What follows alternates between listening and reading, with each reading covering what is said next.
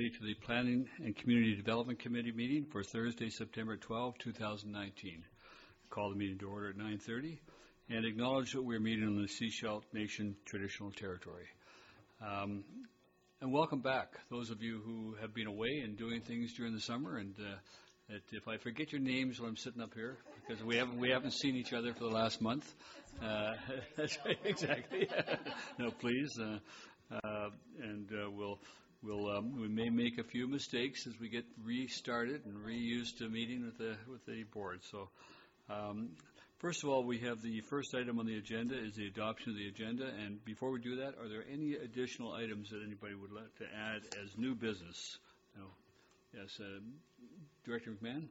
Yeah, I'd just like to add a brief update on the bylaw 310 process and the short-term rental.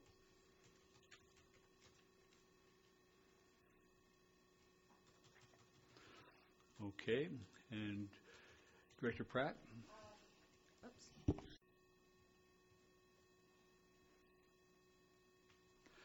Anything from this side of the table?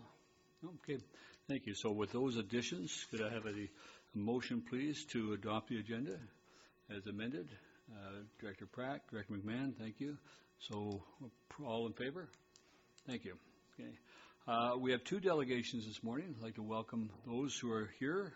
The first delegation is with the Wendy Francis, the Executive Director. To what may be involved in putting a regional growth strategy together, timeframes, all the stakeholders that might be involved and that kind of thing, and just kind of talk about it.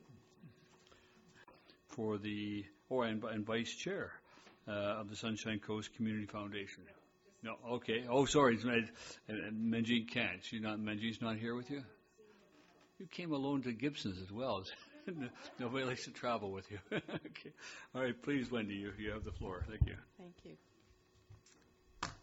Thank you so much to the board for inviting us to be here.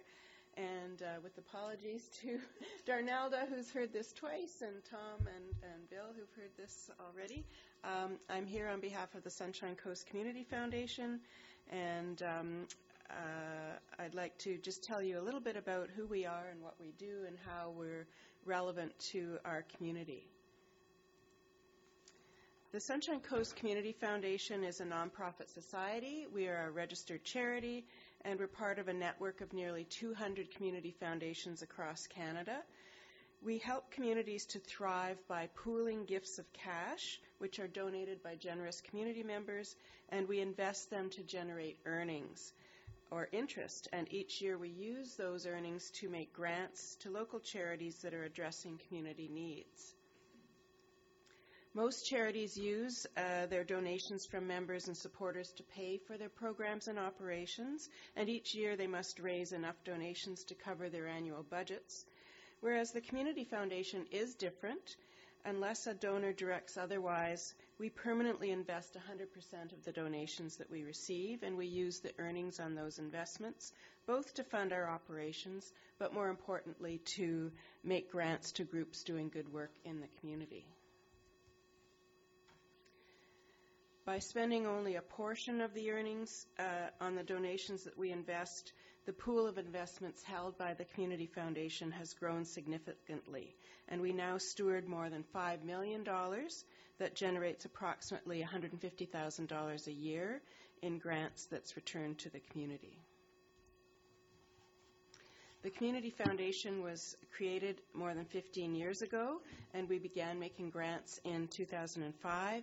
Since then, we have injected more than $1 million into the community from Portmelon to Egmont in the form of grants to support the good work of local charitable organizations. Donors come to us when they want to create a lasting impact. They can establish an endowment or a permanent fund that we invest and then advise us where they would like the earnings from that investment to flow. They can create a new endowment, or they can make a gift to an existing endowment, and we are now entrusted with the management of more than 60 permanently endowed funds. Some of our grants are automatically directed to 18 charities that have established endowments with us themselves or who are the beneficiaries of endowments established by donors. and other grants are given out at the discretion of the Board of Directors after a competitive process each spring. And still other grants are awarded on the recommendation of donors who act as advisors to endowments that they have created. The Foundation supports a wide variety of causes and initiatives, and this list is not closed, so long as the recipient is a charity or other qualified recipient and the effort is directed towards improving life on the Sunshine Coast. The scope of projects that we can support is quite broad. Here are some examples of grants that we have awarded recently to initiatives important to life in the Sunshine Coast Regional District. So the new trail around Fair Lake, trail maintenance at Sargents Bay Park, the new community garden at Roberts Creek Elementary School, and new equipment and survival suits for the search and rescue team in Pender Harbor. Those are just a few examples of grants that we've given out in the last year or two.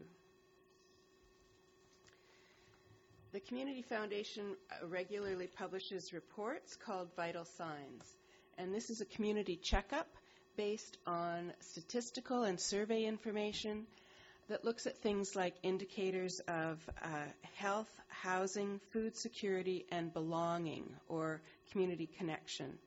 We published our first Vital Signs report in 2009. We repeated it in 2011 and 2014, and we published smaller updates like this in 2016 and 2017. In 2019, we will publish a 10-year retrospective issue of Vital Signs. That will be coming out in just a few weeks, looking at the trends in a number of key indicators that will show the direction that things are going in terms of the health of our community. And issues that repeatedly show up in these reports, these won't be a surprise to you: housing availability, affordability and homelessness, seniors' isolation and care, transportation issues, child care, and employment opportunities. As our communities on the coast grow, these issues are becoming increasingly challenging. The Foundation works to address them by directing our grants to charities that are working to make our community healthier and a safer, more diverse, and inclusive place to live. And so we're releasing our 2019 report on September 30th. It will be in the Coast Reporter on October 4th, and you can expect to see me again sometime after that to talk to you about what we found in this year's report. I think there are some great opportunities for the Foundation to work with the district. Municipalities are qualified recipients of grants, and so we can make grants to you either for your own work in the community, or we can flow through grants to this regional district to other nonprofits on the coast. And we also look forward to collaborating with you to address some of these key issues, which we could form a partnership and work on some of these things together, and we'd very much look forward to that opportunity. Our board recently amended our grants policies such that we can now give larger multi-year grants, and that creates the opportunity for these kinds of collaborations. And of course, we would like the opportunity to apply for grants from the regional district as well.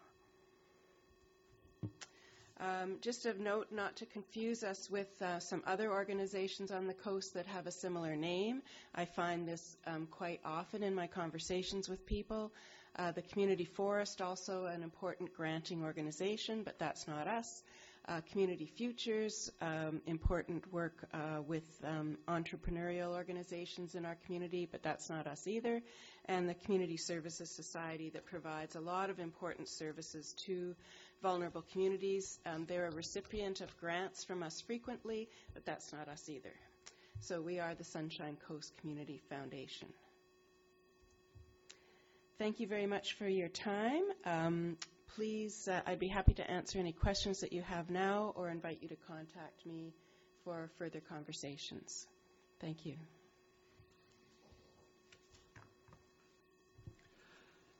Thank you very much, Wendy, and thank you again for the work that the Foundation does. Kind of debating whether I put my own plug in here, but it's actually very important as an organization and very easy to get involved with. Back in about 10 years ago, when my older son actually graduated from Elphinstone High School. He was given several scholarships and bursaries and things like that to carry on to university. And he eventually graduated from the University of NSCAD, Nova Scotia University of Art and Design. My wife and I appreciated the support of the community for our son. And we then started an endowment with the foundation. And it's for the Sunshine Coast Endowment for Visual Arts. And we now, through that single endowment, are able to give a $1,000 scholarship a year away to students interested in continuing arts and just paying back. And that's an important aspect of what we can do as a community. And anybody can start an endowment. I think there's a requirement for a $5,000 initial buy-in, but that generates the interest. The $5,000 we donate is still there, as well as money we've added through the years. And so that we're able to do that, and anybody can add to that. We didn't call it the Bill and Heather Beamish Endowment or anything else. We just called it the Endowment for Visual Arts. And so that as that grows, more and more students will have access to that as a scholarship purposes. And each year that's given away. This year I believe it went to the student at Chad. And sometimes it's 2 students, $500 each. But that's just how simple it is as an act of generosity or kindness from our own community for individuals. And that's how they've got 60 endowments or 60 programs. So there's something to think about to use the foundation. The foundation does great work, and every cent that's ever been donated to the foundation still exists because the foundation only uses the interest for donation purposes. And the other opportunity, of course, is to leave funds in your will, and my wife and I have also done that as well, sort of thing, so that there are other ways, but having been there, and I speak as having been on the board of the foundation, so a little bit probably biased in that context. There are other ways to donate and give back to the community. So that being said, any directors have any questions?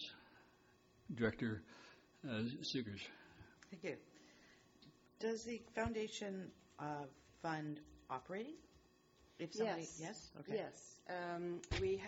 We've recently amended the guidelines, Right. and these will be available for our spring granting process, but we're no longer restricting our grants just to kind of new projects, but we will operate ongoing operations that are having a positive benefit in the community. Perfect. Thank you.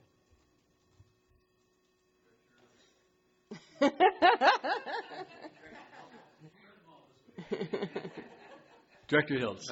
Thank you, Chair Beamish. Thank you for the presentation. I'm going to follow up on the granting topic. There's is your grants policy publicly available? That's the one question. And the other part of that is, could you tell me what competitive means when you say a competitive process? Right.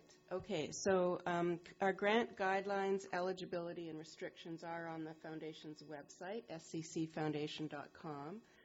We are in the process, though, that those are the current ones, and we're just figuring out this new grant regime that our board has approved, where we can give multi-year grants, we can give larger grants, we can fund operations and ongoing programs. So that information is not yet up on the website because we're still figuring out the details. And, sorry, your second question was? The details on what competitive means. Oh, sorry. Yes. So about half of the grants we give out this year are available for community groups to apply to us. And it's competitive in the sense that we have a committee that ranks them and decides yes or no, we will or will not accept an application and award a grant. So it's similar to what many other organizations on the coast do. Yeah. Yeah. Director McMahon. I'm just curious, your investment portfolio, do you have a fossil fuels policy? That's a very good question. We are working on that. We're currently invested with 2 of the major investment advisors in Vancouver who use an ESG approach, so environmental social governance, which is a proactive approach to it kind of makes sure you're working with the best in the field, but it currently doesn't exclude fossil fuel companies, and we are on the spectrum moving towards having a fossil fuel-free option. We're just not there yet. See no further questions. Thank you very much, and we'll look forward to the vital signs report. Great. Which, Thank you so much for your time. Thank you. Is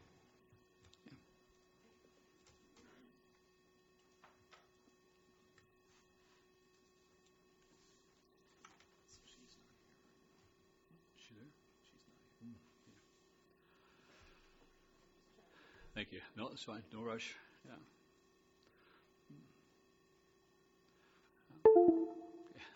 Thank you. Okay, our next item on the agenda, item number 3, presentation delegations, is Roberts Creek Official Community Plan Amendment Bylaw 341.12, 2019, and Zoning Bylaw 310.185. And we have 2 presenters, Caitlin Hicks of Roberts Creek, first presenter. I invite you to come forward, Caitlin. Thank you.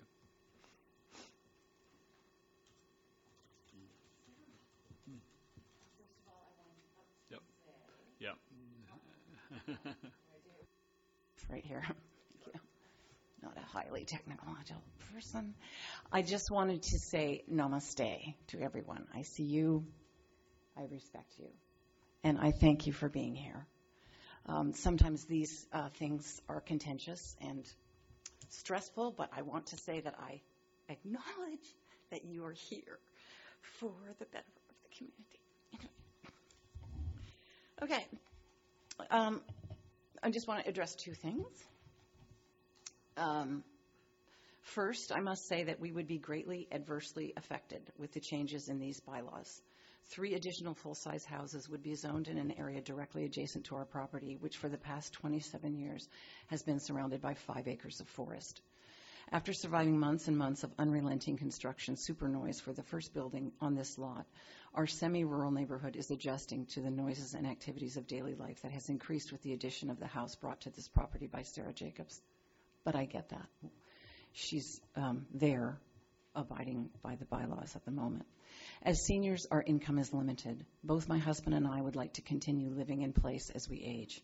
This new subdivision could drive us out of our home, unable to continue to afford to pay the mortgage where we live now.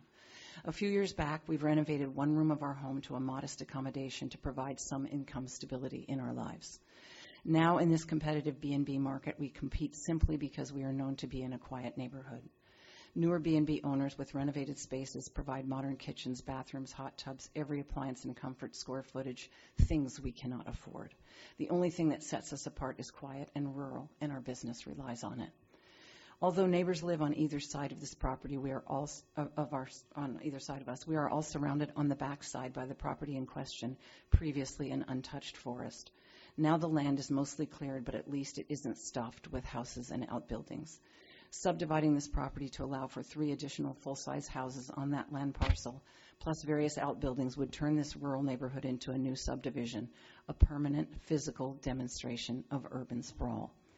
The staff report justification of 2 large houses versus 4 houses with the same buildable square footage stretches logic. The reality is 4 houses instead of 2, 4 families instead of 2, a minimum of 4 households of automobiles, 4 households of weed eaters, lawnmowers, leaf blowers, and chainsaws, 4 households of traffic and air pollution, 4 households using water and septic at the height of summer, 4 houses of wood splitting and fireplace smoke, of voices shouting, of dogs barking, the chaos of suburban living. You argue that this particular subdivision is in keeping with the rural character of the community, but the manifestation of these changes would not only define our experience here as suburban, it would also delete the habitat of deer, raccoons, squirrels, snakes, and birds currently relying on this area as their home. OCP is a plan for all Roberts Creekers, not just an individual here and there. We've lived here for 27 years. Roberts Creek has been preserved as a rural area thanks to the official community plan. It encourages the development of properties closer to the downtown core, as well as fill-in for all properties as currently zoned before the change of existing bylaws. Their letter of refusal on this property is clear. As a result of thorough discussion of the parcel size and its location, the OCP does not support this subdivision because it does not align with the OCP. In spite of this clear no, staff recommendations argue that this suggested change to bylaws is in keeping with the official community plan to provide a range of housing alternatives and expands the housing market for low-income residents. But there is no proof that anything built on this property would cater to low-income people at all. Creating new housing on a piecemeal basis is exactly what causes urban sprawl, and there is no proof that housing and rental prices come down because of it. The recent adoption of Section 18, passed without proper public dialogue and without consensus, opens the door by amorphous interpretation to anyone who has the money while using the now convenient words low-income housing, a term which is not even defined. This application was initiated and rejected by the OCP before Section 18 was adopted. Staff map of the proposed property borders on the half-acre subdivision created long before the OCP was even in force. And you argue, the staff report argues, that this change in bylaw would melt this 2-acre parcel into an already existing neighborhood. These half-acre subdivisions in Roberts Creek were stopped with the adoption of the OCP years ago. The neighborhood that this 2-acre parcel is part of is a semi-rural neighborhood. And 2723 Tony Road is an important piece of land that links to the larger parcels and maintains the rural nature of the area. So this is where the map comes in that I gave you guys with the yellow in it. So instead of looking at it as the area that's been dotted, look at it as the area that's been colored in yellow. That's what the property is part of, the neighborhood is part of. What else am I saying? Furthermore, the proposed change of these bylaws is a precedent-setting case. To alter the bylaws for this one property at this time in the history of the Sunshine Coast, especially when the OCP has rejected it, and using newly minted Section 18 as a justification, creates a precedent for others who want to explore the rural nature of Roberts Creek that we have saved until now for their own personal gain. This is the Pandora's box that you, SCRD directors and staff, are deliberately opening. The piecemeal destruction of Roberts Creek. I wonder what is causing this climate of panic in the government, the staff, and the leadership to change these community-determined bylaws. Many residents are familiar with the concessions they have had to make to conform to this plan on their own properties. They have made these concessions to preserve the special rural nature of Roberts Creek.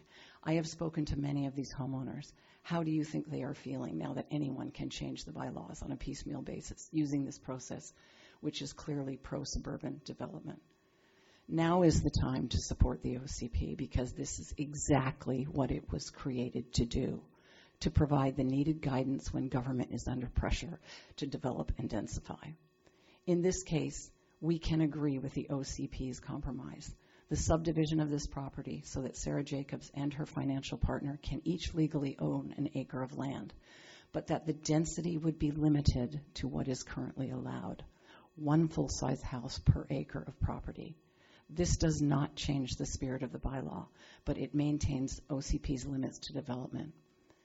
Also, it would ensure that for 5 years at least, my husband and I could continue to live in our home as we age. Our home really is an example of low-income senior housing. If you destroy this neighborhood with the change of bylaws and our business is reduced by the noise of yet another suburban neighborhood, we will have to sell. And go where? The buyer would most assuredly be someone with more money than we have. Is that what you want? 4 full-size houses destroying our rural neighborhood with the hopes of lowering rents eventually, all the while disrupting existing, verifiable low-income and senior housing already in place. We don't owe it to people who are moving into our neighborhoods to change our bylaws and destroy our rural ambience for their personal profit, especially if their changes take away our income and quality of lives. We are saying if you want to move into our neighborhood, our Roberts Creek community, abide by these bylaws that were put into place for the benefit of all Creekers.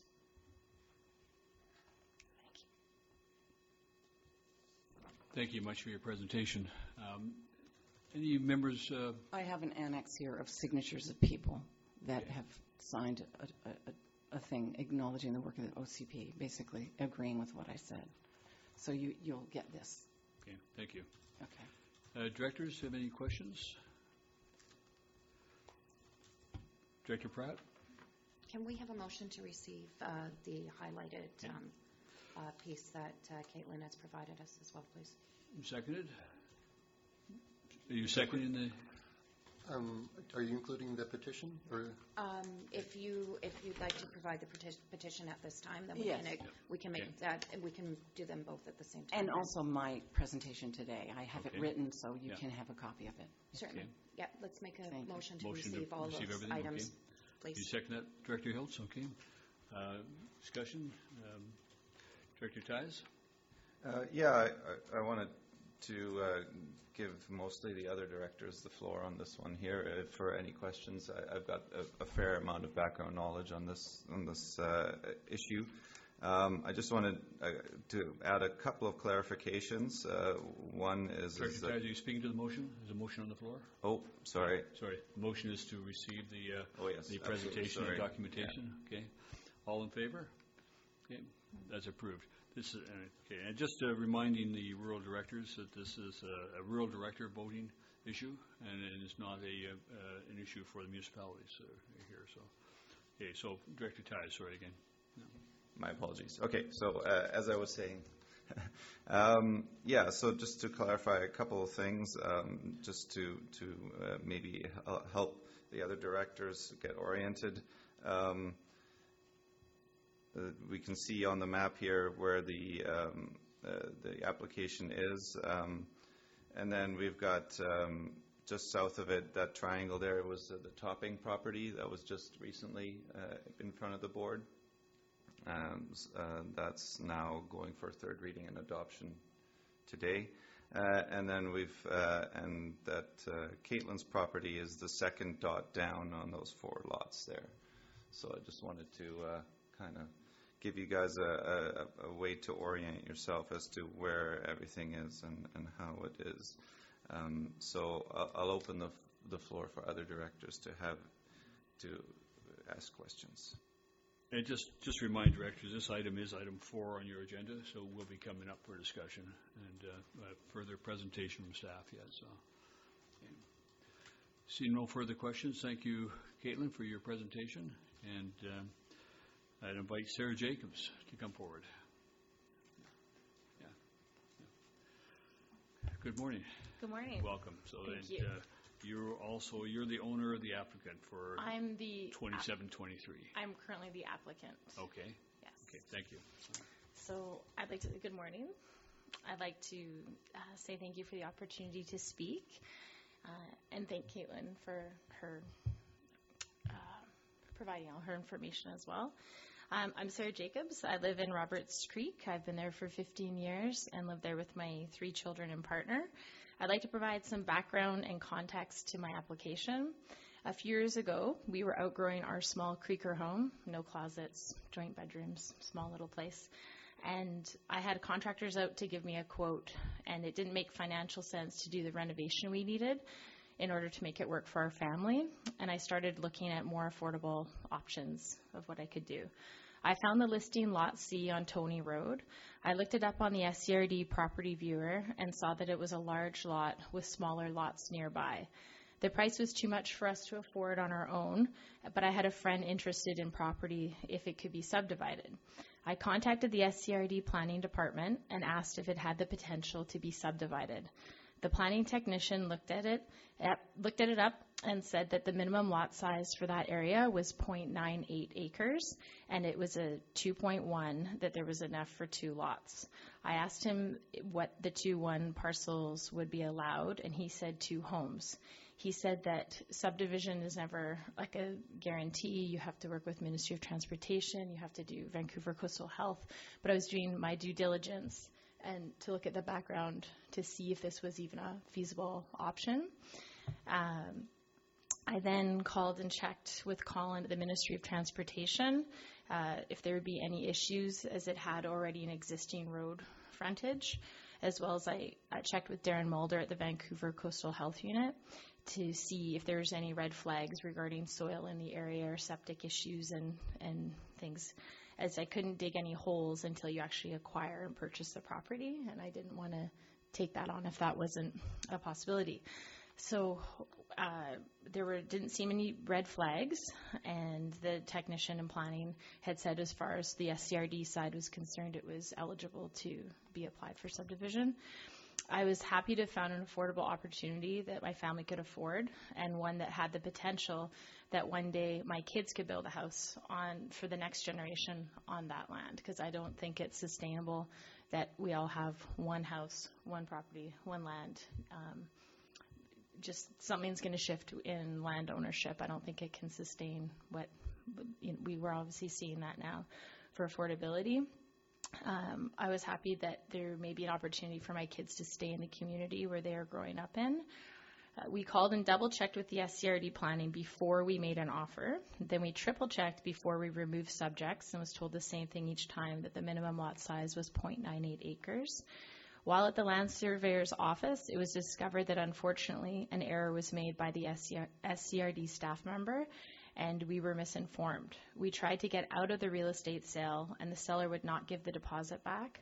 I came and met with Andrew Ellen to discuss the situation and decided applying for a rezoning of the parcel was the best thing to do in the situation, and began that process. Looking at the size of the lots in the surrounding neighborhood and the residential areas to the east and west of 2723 Tony Road, I believe a 1.04 and a 1.05 acre lot would be comparable to what's in the area. And I don't know if I don't have I believe you guys have access to the same map.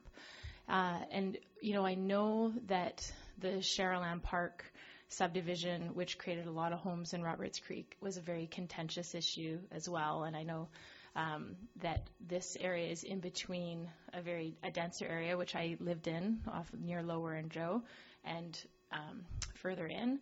But I find that the walkability to the creek, its location, and again, ironically, the half-acre parcel that Caitlin lives on in that area that had been subdivided, I think that it fits. It doesn't really make a huge difference in the parcel size in the neighborhood. We had test holes done and inspected and found favorable results, which are detailed in the Vancouver Coastal Health letter from Chris Morse, as well as further investigated by Bert Telder of Telder Engineering, which Yulee has received copies of. I believe this parcel's location, with walking distance to the heart of the creek and school, should be considered for rezoning to allow the two parcels. The majority of the clearing in this lot was already done in 2010, and I plan to maintain the surrounding forest and trees.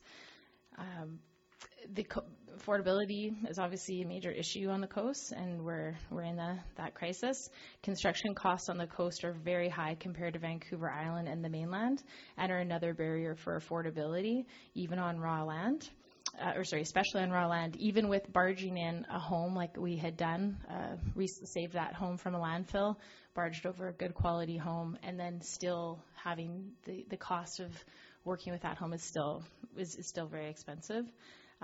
My intention for what would be my side of the proposed subdivided parcel would be to keep the back half of the acre intact as forest and maintain it as that for decades until maybe one day one of my children build there down the road. And I've explained that to Caitlin, and she's brought up the good point that even though I have that intention, what could stop, say something happens to me and someone else takes on that lot, and what if they want to knock down that forest and build a house? So I definitely I know where I am at on it, but I understand that the other side of the coin of where Caitlin's looking ahead in terms of future possibilities on there. I think keeping it as the forest would make the neighbors happy, as well as respect the natural environment. The front part that is already cleared, I'd like to build a smaller home and create a rental while we stay in the house that's been constructed and we're renting from my friend. And we need the larger home now with the kids, but later on I could then move into the smaller home that would be done. I went door to door to the neighborhood, and when I delivered the notices for the previous public information meeting, I was grateful to have the support of surrounding neighbors, with the exception, obviously, Caitlin, for reasons she shared. And I'm a bit concerned with the petition. I'd like to ask Caitlin, if it's okay, was that the initial signatures when you sent out the petition with not the correct information? Like the one that I had received via email from someone saying that I was going to build 3 homes on the lot?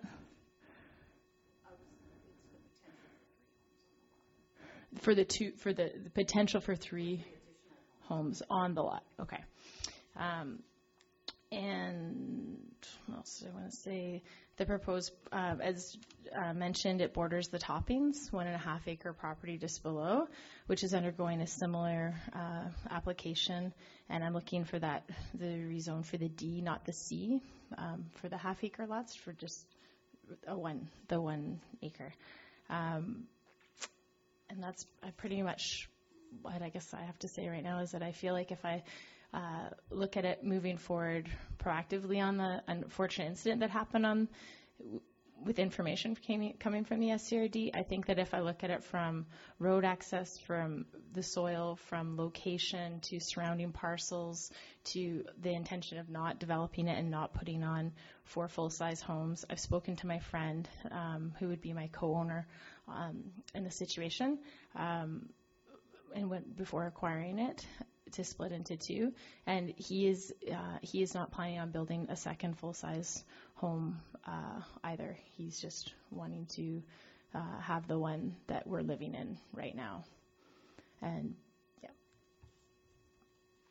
Okay. Thank you, Sarah Jacobs. Again, directors, any questions? Director Hiltz? Yes, Chair. Do you want us to set up near the microphone? Thanks. I'm interested in the error that you mentioned. What was that error? For the petition? No, you said there was an SCRD staff error, and it conflicted with your intention to back out of the deal. Yes. So when I phoned planning, and I spoke to Sven Kobelitz. Sven is the one, and I dealt with him at the counter, I dealt with him on the phone. He is the one who informed me that as far as the SCRD requirements, that this had enough land to apply for subdivision. So that and I told him, and I shared directly with him, that we were only being able to undertake this if my friend and I, based on to be able to afford it, I couldn't afford to do and buy a $500,000 lot and then build a home on it for my family.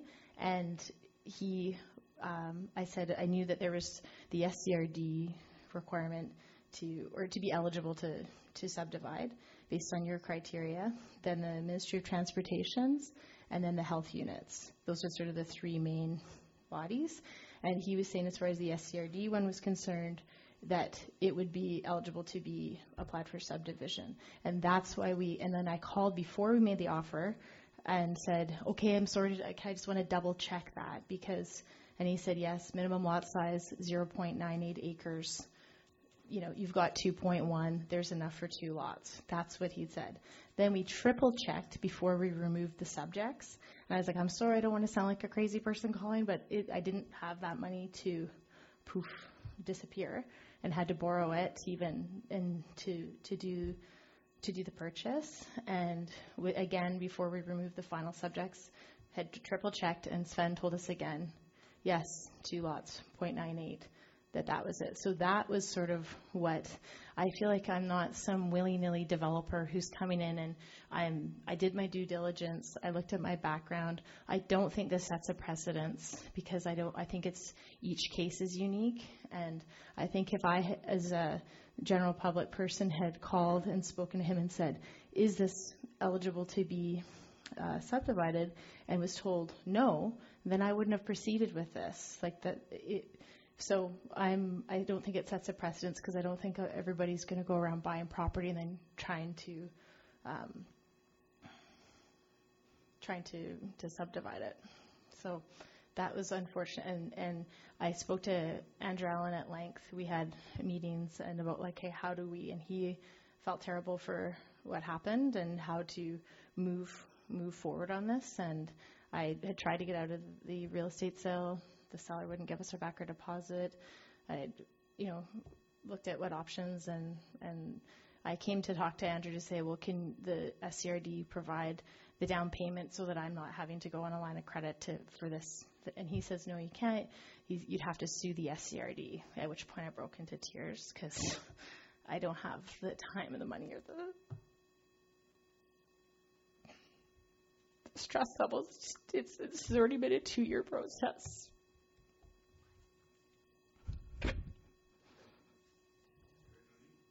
Director Lee? It was just something I was curious about. There was a suggestion that the bed and breakfast area is surrounded by forests and is in a rural area. I can't quite see that from the map. I'm not sure what I'm missing. What I see is that the back of the property borders on yours, and I'm guessing you have some trees, but what gives the feeling of a treed rural area to the bed and breakfast operation? I don't. The trees. There's been 6 trees that were taken down for the putting up of the home to do for safety of tree roots and where it was. I don't plan on. Thank you. I don't plan on taking anything down along that corridor. And like I say, I can provide photos from 2010 of when the initial clearing of the forest was done, and it was essentially blackberries that were this high. It was a giant blackberry patch, and then there is a more intact half-acre part of the forest in the back, which I was looking at maintaining. And it's hard. I understand Airbnb, but I'm also looking at we're a family of 5. Our dog's passed away. We'd like to get another one, but we have kids. They're riding bikes. It's the sound of family. It's the sound of life. It might not be. I want to respect the B&Bs and what they're doing, and I'm not looking at taking away from that. I like to work with that, and I've approached Caitlin on that as well, offering to try and pay to plant things to help create more privacy. I had a landscaper come out to meet with me to see where we could plant things, and he suggested things closer on her edge of the property to grow up. But I also provided photos for Yulee of the view from our place over, and I think it's 160 feet between our house and the property line. The current one, it's quite a distance. And yeah, thank you. Andreas could probably give me a better feel for what makes the rural area there. Or Caitlin? Sarah, would you oppose if Caitlin responded? No. Caitlin? Yeah, I'm the one that described the rural area of our property and how it backs onto hers. It's just if you saw the pictures of the property that we have, we've nurtured it to be as natural as possible in the setting, because we are surrounded on both sides by half-acre people. The neighbor on one side is just not seen at all. The neighbor on the other side is we're both working to keep that screen of natural stuff. But on the back, when she moved her house there, where there was nothing but forest, there is now this big house that we can see, and there's all this logs on the property line, and but it's still okay because we do have some kind of a buffer. But my thing about it being rural is mainly about, it's about the visual, yes, absolutely, and it's also about the noise. Because when my guests come, they always talk about how quiet it is there. And sometimes they ask if, how quiet it is. Do we hear sounds from the road at all? And then they won't come if they hear sounds from the road or whatever. But it's not that I'm a B&B to be lumped up with all the other B&Bs as a B&B. We have one room that's an accommodation that's very humble as an accommodation, but it does provide income that helps us pay our mortgage. And the only thing that sets us apart is the fact that it's quiet. We've had to reduce our rates because of the competition in the B&B market. But that's fine. It's kind of a steady thing, and it's because it's our space is quiet and rural.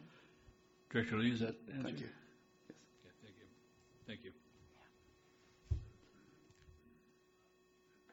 Does the board have any further questions for Sarah? Okay. Hearing none, thank you very much for your presentation, and we will move immediately now on to the consideration of the application on second reading, and that's in our package is Annex A, and I invite Mr. Seo to come to speak to this. Thank you. Thank you, Chair Beamish. Following the first reading of the bylaws, a public information meeting was hosted by the applicant, and feedback was received from the referral process. The proposed bylaws received support from the Advisory Planning Commission, and the majority of participants in the public consultation process. Agencies and SCRD departments have no concern over the proposed development. Analysis of this report indicates that the proposed subdivision and lot size are compatible with the density and rural character of the surrounding area. The development can meet criteria of moderate density increase as set out in the policies of the official community plan and help to create a more affordable housing options. The lands also have sewage treatment capacities to support full development potential of 2 dwellings on each of the new lots. Staff recommend that the bylaws proceed to second reading and a public hearing be held to gather further community input. Thank you.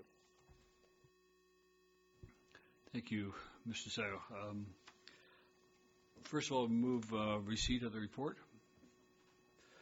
Director Ties, Director McMahon, all in favor? Thank you. Director Ties, I'll turn to you first as the director. Okay.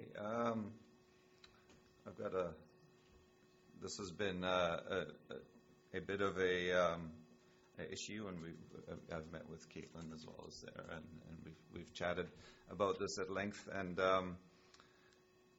as a result of also the topping application, I've gotten quite into depth on this whole issue, and I've prepared a little thing here, so I'm just going to read it out. Roberts Creek is and wants to continue to be a rural community that generally has larger lots, more trees, and more privacy than the surrounding towns. It is not our community's goal to become a town. Therefore, our further densification in Roberts Creek needs to be approached carefully. This property is outside the area that encourages densification as per our OCP. That being said, in 2018, the community and the board adopted an OCP amendment, Section 18, that encourages some densification in areas of Roberts Creek that already have some clusters of density in order to bring more affordable housing online.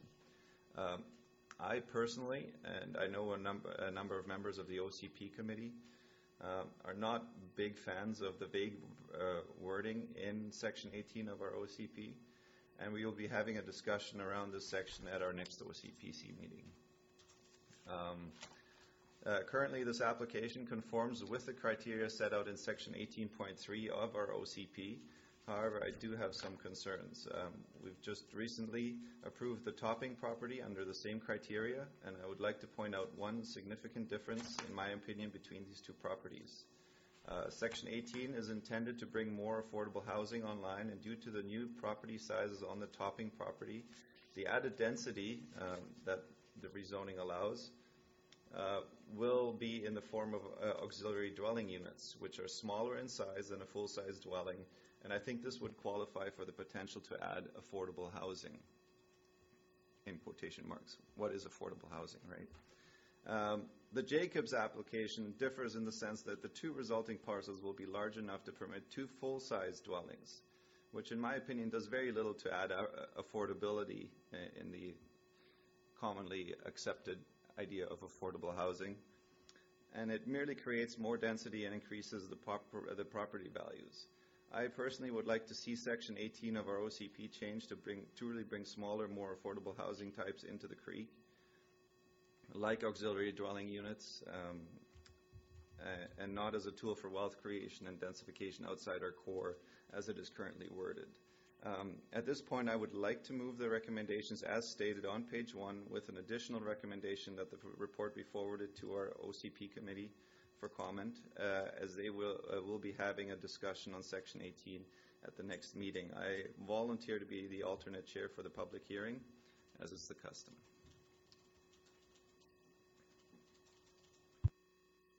Thank you, Director Titus. Other directors?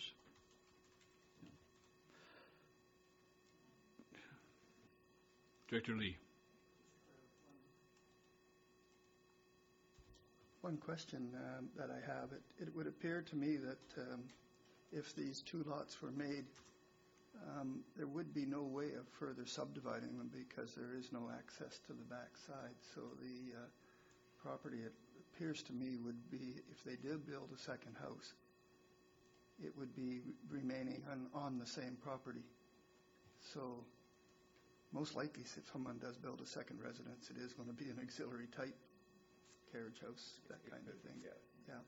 So it doesn't appear that if this was approved, it is leaning to the next thing I would probably do if I was buying one of the lots, is divide it in half and help pay for my half. Doesn't look like that's a possibility here. So I just wanted to check if that was true. Director Seegers? Thank you. On page 2, the Roberts Creek OCP Committee has proposed that the subdivision be permitted with the caveat that only 1 residential dwelling be permitted per lot. Given the applicant has indicated they're not looking to build for a number of years, this would be a staff question. Can a caveat be put on that only 1 residential dwelling be permitted per lot for a period of time, perhaps 10 years? That would potentially meet the needs of the other person here and the applicant. Who would like to respond to that? Yeah. Director Seo? Thank you, Chair Beamish. So there is a possibility to put a covenant on the property to specify the number of dwellings and for a certain period of time. Yes. Thank you. Thank you. Director Lee? I just wanted to make one comment, and that is that what we are talking about here is, does this go to a public information meeting, which is where the general public would get an opportunity to have a say. I think that's the kind of thing that would come up at that public hearing meeting, what the public would like to see. My other question was, did I hear Director Tice make a motion to accept the recommendations? Did I hear a motion, or did I hear that you would be prepared to make a motion? No, I didn't make the motion, but it hasn't been seconded. No, it hasn't been seconded yet. So, Director Lee? I'd like to second the motion. Now, there was an additional resolution that Director Tice wished to add. Did you capture that? Okay. Could you read back the additional resolution, please? And that the staff report be forwarded to the Roberts Creek Official Community Plan Committee for discussion. Okay. And that Director Tice has offered to be the it's the alternate chair. Do we have somebody who wishes to be the chair of the public hearing? Director McMahon is volunteering? Yeah? Okay, so the resolution number 5 then would be that the Director McMahon as chair and Director Tice as the alternate chair of the public hearing. Okay, everybody understand that? Once again, Director Seegers? Thank you. This would be a question again to staff. If something like the proposed caveat comes forward at the public hearing, if it's not put in place now, is that sufficient? Is that a sufficient change that would require an additional public hearing?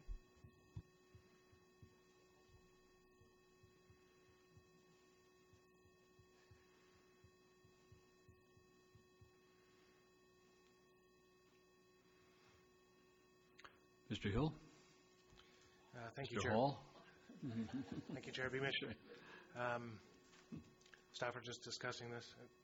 There is an element of speculation, not knowing what the subject of a covenant might be.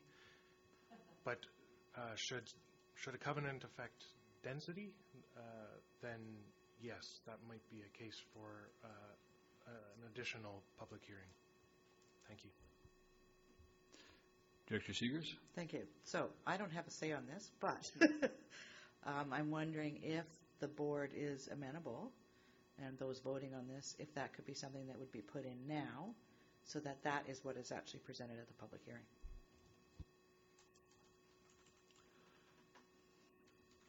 Director Ties. I'll go to Director Ties first. I'd like to ask the applicant if she'd be amenable to that. Yeah. Sarah Jacob?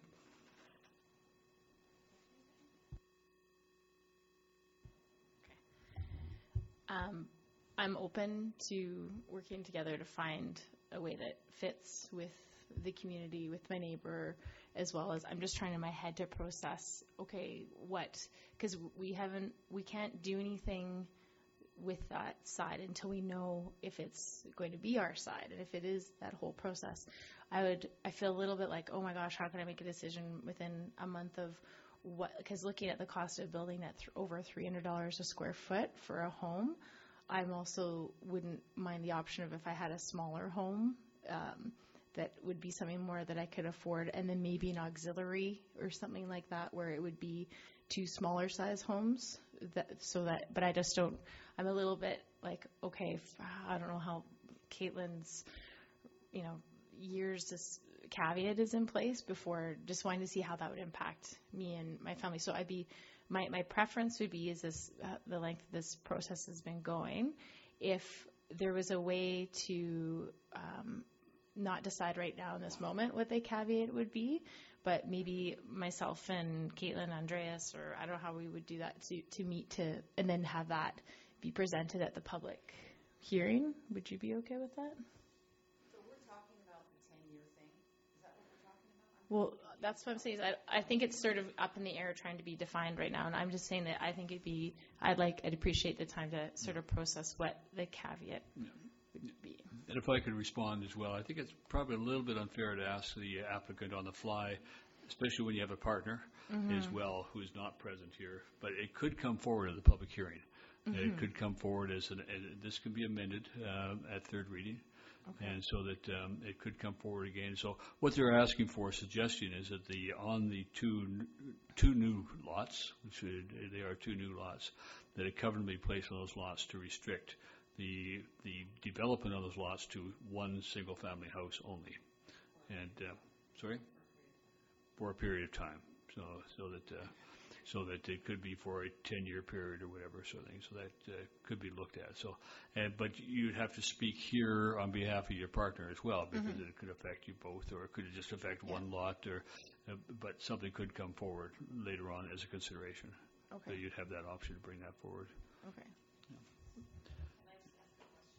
So legally, if we got together and agreed with something, on something, how do we make that into a legal thing? It could come forward as being a covenant being placed on title, and it could be part of the resolution that is approved ultimately by the board, that's the limitation or restriction on this lot sort of thing, or these 2 lots.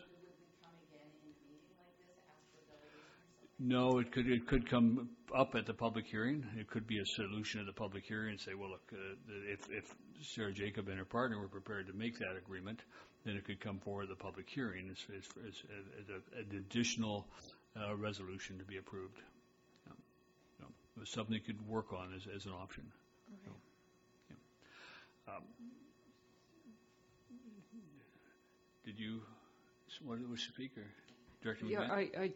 I'm a little confused where we are in terms of process here, but I did want to say that I don't want to start monkeying with this and adding covenants and things when we have not. None of us, I think, understands all the ramifications, so I don't think it's appropriate at this time. Okay, we have the resolution on the table, and that is instead of the 2, 3, 4, and 5, we have the additional 6. Does everybody understand the resolutions? Director Hiltz? I'm going to come back to the process question with regards to what GM Hall mentioned about having, if this varies density, that would require speculative, a second public hearing. So I'm trying to figure out the steps here. Director Hall? Or, I guess you're a director. So Mr. Hall. Everybody's a director today, by the way. That's right. Thank you, Chair Beamish. So procedurally, the report that's in front of the committee recommends a bylaw to be advanced for second reading and for a public hearing. And the public hearing would be held on the basis of that bylaw. And from the public hearing, staff would prepare further analysis on the submissions received at that hearing and come back with recommendations for third reading. And should those recommendations fundamentally change the use or density of the land from what was proposed at the time of the public hearing, then a requirement for a second public hearing would ensue, and staff would provide procedural guidance at that time. Thank you. Okay, so I understand then we have two options right now before us. One would be to not proceed with second reading today, but to give the applicant an opportunity to consider the covenant option and then amend the current application, and which would then go forward as an amended application to third reading to the public hearing. Is that correct?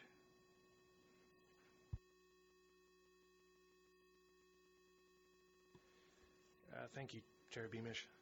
So the option to defer the report to allow time for discussion of a voluntary covenant is an option that's available. Yes, thank you. Back to you, applicant, Sarah Jacob. Do you wish to take some time to consider the option of a covenant at this time before we refer to the public hearing? Or do you wish the opportunity to do it at a later date, which may require a second public hearing?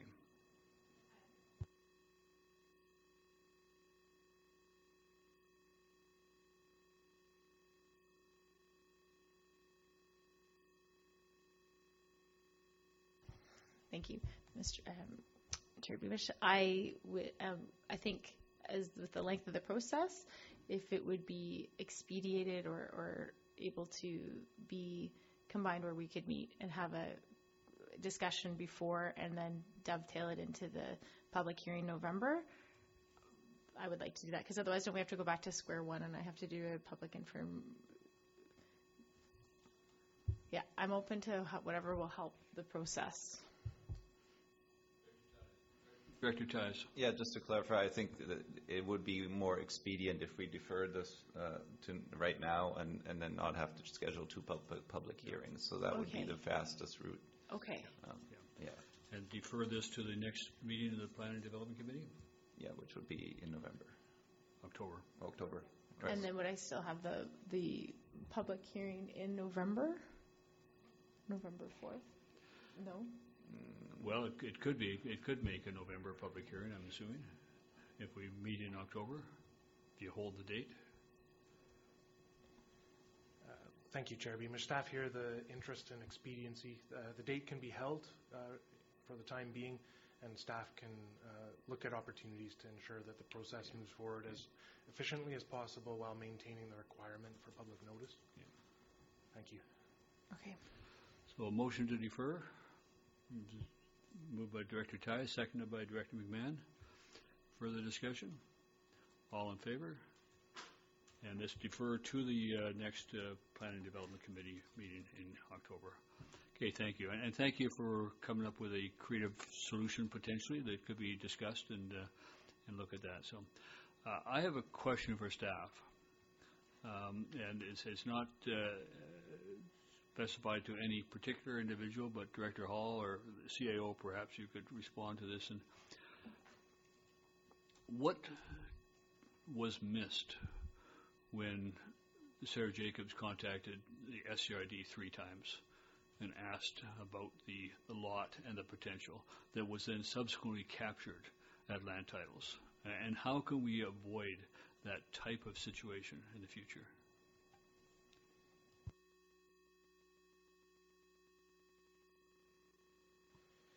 Thank you for the question, Chair Beamish. So, staff acknowledge and regret that inconsistent information about the subdivision district zoning was provided, and have worked diligently to support the applicant's consideration of options since that inconsistency was realized. Since this instance occurred, staff have put in place a double check system. Thank you. Thank you. So that, okay, so you are aware of the process and you have made changes internally. So, okay, thank you very much. Thank you. Director Lee. I'd just like a little clarification on the densification issue. We were suggesting that we were proposing a more increased densification, and if it was turned down and we had a smaller densification, it's still, the answer would still be the same, right? Any change in a public hearing in densification, whether it's more or less, has to be returned to the public hearing. Is that correct? Staff? Thank you, Chair. Yes, that's correct. Yeah. I'm sorry, we're not entertaining questions for the audience. Thank you. But you can have access to staff about 12:30, I think, the way we're going. Okay, I'd like to thank both of the participants for your patience with us and for your submissions. And I look forward to seeing this in October and hearing how you've made out between you. Thank you very much.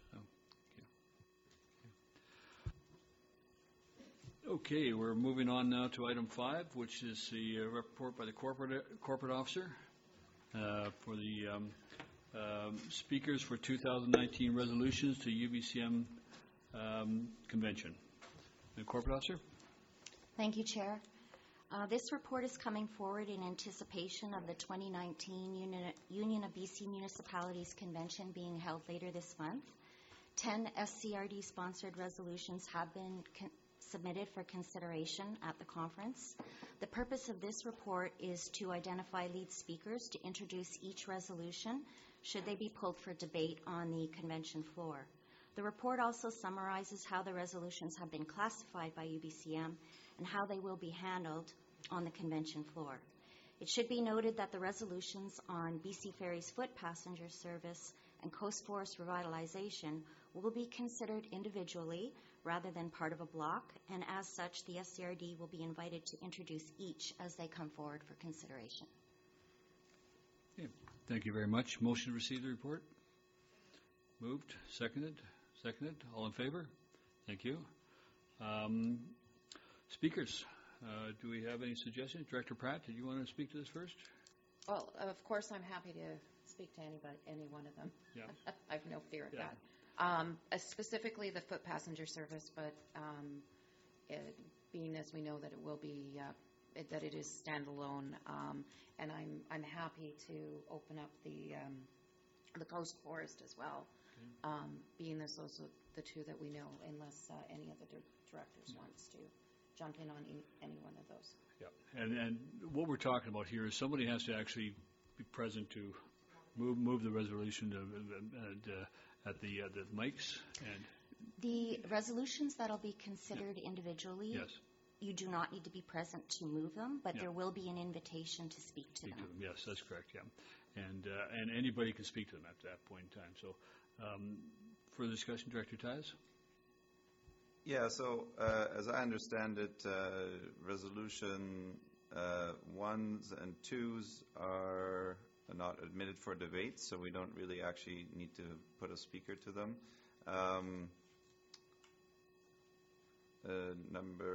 The only one that really stands out as the ones, there's a few of them that have, including number 6 and 8, that have no recommendation and will be actually part of the debate. So this is where we really want some speakers. All the other ones are being moved as part of a block. I personally volunteer to be the man on deck for number 5 and number 10. And I'm wondering, and I'm also willing to speak to number 8 if need be, or be the speaker. So, but maybe somebody else would want to volunteer for that one as well.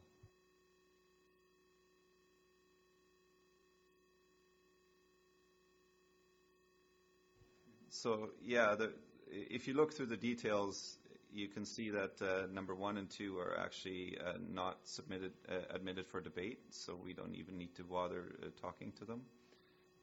Number 3 is one that's being moved as a block. Number 4 is being moved as a block. Number 5 is also as a block. Number 6 is not being moved as a block, so we definitely need a speaker for that one. 7 is also moved as a block. 8 is also not moved as a block, so that's where we need another speaker. 9 is where we is being moved as a block again, and number 10 is also being moved as a block. So it's only number 6 and 8 where we really need to have a speaker on the floor and available, with potential that somebody might call out number 5 and any of the other ones being moved as a block. So, as I said, I'm volunteering to be the man on deck for number 5 and 10, and I'm willing to speak to number 8 or be the lead on number 8. One of the things that I think is recognized is that even though they're going as a block, I believe that they can be on the floor, pulled from the block to be individually voted on. See, Corporate Officer? Thank you, Chair. Yes, that's correct. Yeah. Yes, so that if we had any that you wanted to particularly have a discussion of or vote on, that's one thing as well that the board could do, is request they be pulled by the block, and then you'd have to have a speaker available for them. Director Hiltz? So as far as what I see, we're just trying to kind of schedule who's going to be available at that time, so they're not booking themselves. They need to be available. That's kind of mostly what we're doing for the ones not being debated. Yeah, exactly. It's kind of trying to anticipate as the process goes along what might be coming up, as opposed to standing outside a minister's room going for a meeting or a staff meeting. So I think so. I'll put my name forward for number 9 as the backup plan. Okay. Director Seegers? Number 3. Number 3, you like that pulled? No, you're going to put me down for speaking on that. Okay. I believe that Councillor Ladwig will speak to number 6 as well. That's an interest of hers. So, okay, Director Seegers. Sorry, Director Pratt. We don't spend that much time Chair together. Pratt. As I said, yes, I'm happy to speak with number 6.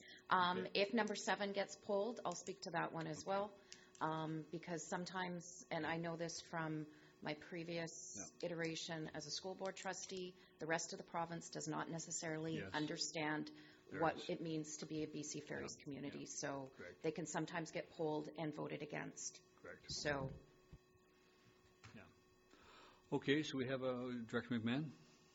I'm always interested in alternative transportation infrastructure, so I could be around for number 5 if we need somebody. So do we have enough people at this point? Appears to be that we do, and the other thing is that you've all got your books. Sorry, Corporate Officer. Thank you, Chair. I don't have a speaker for number 4. Park and Enforcement. Oh, that will be Director Lee. Yes, we'll nominate him. There you go. Yeah. Okay. But we know who brought it up. Okay. Director Hiltz. Just process question. This is kind of guidelines, right? You know, like if Leonard for some reason cannot make it, exactly. you know, we can do on the fly stuff. Right? So this is just kind of getting at the first draft. Yeah. Director Seegers. Thank you. Given that 1 and 2 are not actually being admitted for debate, do we need to put somebody up for them? Corporate Officer. Thank you, Chair. So those two resolutions will be grouped with numerous others, and they will be considered individually, so there will be debate on the convention floor, and it would be up to the directors if they choose to participate or not. You can assign speakers, or just be aware when they come up on the floor, because they will be individually debated. Director Seegers? Thank you. If I read this, it says that this is being blocked together with B139. So this would not necessarily be separate, but we would want to speak to it underneath B139, is what you're saying. Is that correct? Yes, that's correct. Yeah. How many have actually been to UBCM before? And okay, good. So it's an interesting process, and the actual voting, we've all got our packages now, so that you see all the resolutions that are there and how they're blocked together. And when we actually get the agenda, and I don't believe we've seen the agenda yet, have we, for the day? Okay, and that you'll see there are specific periods where resolutions are considered, and then there's other periods where you're wandering the trade fair or standing outside ministers' doors or staff doors for meetings. So it's a busy time, and so it's a matter of kind of keeping a look at those blocks of time for when the resolutions are being considered. Director Seegers? Thank you. I'll take number 2. And then that would be it when SR1 comes up. If there are points in there to be made, then that would be where I'd speak. Thanks. Yeah. I'll do 1. Director Ties will do 1. Okay. I think we're all covered. Yeah. Good. Okay. Thank you. Do we have a resolution? Okay. That the received a speaker list for each resolution be established and recommendations be brought forward to the board meeting September 12, 2019. So moved by Director Seegers, Director Pratt, all in favor? Thank you. Thank you very much. Okay, moving to Annex C on the agenda, item 6, senior planner. This is Roberts Creek Official Community Plan Amendment Bylaw 641.10, 2018, and Zoning Amendment Bylaw 310179, 2018 for 2720 Lower Road, consideration of third reading and adoption. Director Ties. Do we want to have the staff speak to it first? Oh, sorry. Yes, staff, please. Go ahead. I apologize. Thank you, Chair. So this report summarizes the feedbacks from the public hearing. The majority of participants of the public hearing support the proposed bylaws and subdivision. The development is consistent with densification strategies of the official community plan and can help to create a more affordable housing options. The impact of additional dwellings on the road system and transportation is negligible and of no concern to the Ministry of Transportation. The subject lands can also support sewage treatment capacity for additional dwellings. So based on the overall planning analysis and public feedback on this development proposal, staff recommend that the bylaw proceed to a third reading. Thank you. Thank you. Motion to receive the report. Moved, seconded. All in favor? Thank you. Okay, Director Ties. So as I've discussed before in the other application, the topping property is just south of the Jacobs property there.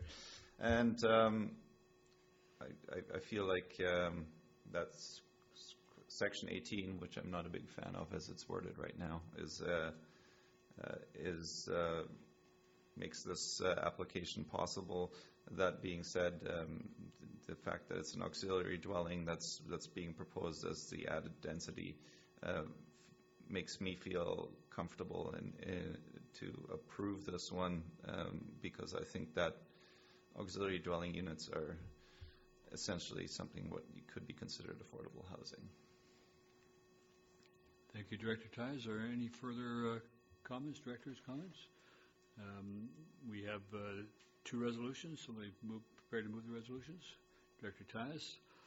And the condition being placed on that is that the further consideration of Robert Creek Official Plan Bylaw and the following condition be met. This is Resolution 3, approval by the Minister of Transportation Infrastructure pursuant to Section 52 of the Act. So, understand the resolutions. All in favor? Sorry? Seconder, sorry. Seconded, Director McMahon, sorry. All in favor? Yep. Opposed? Nothing? Thank you very much. That's passed as well. Thank you. Annex D, item 7. Senior Planner Development Variance Permit application, DVP 00043, in electoral area F. So go back to Mr. Seo. Thank you, Chair Beamish. So this is a development variance permit application seeking zero setback from the parcel lines abutting Marine Drive in West Howe Sound, and side parcel lines as well, in order to install retaining walls along the parcel lines. So the subject parcels are small, contiguous parcels with shallow depths and steep grade along the frontage of Marine Drive. The retaining walls will be used to stabilize the steep slope and provide for sufficient building area on these parcels.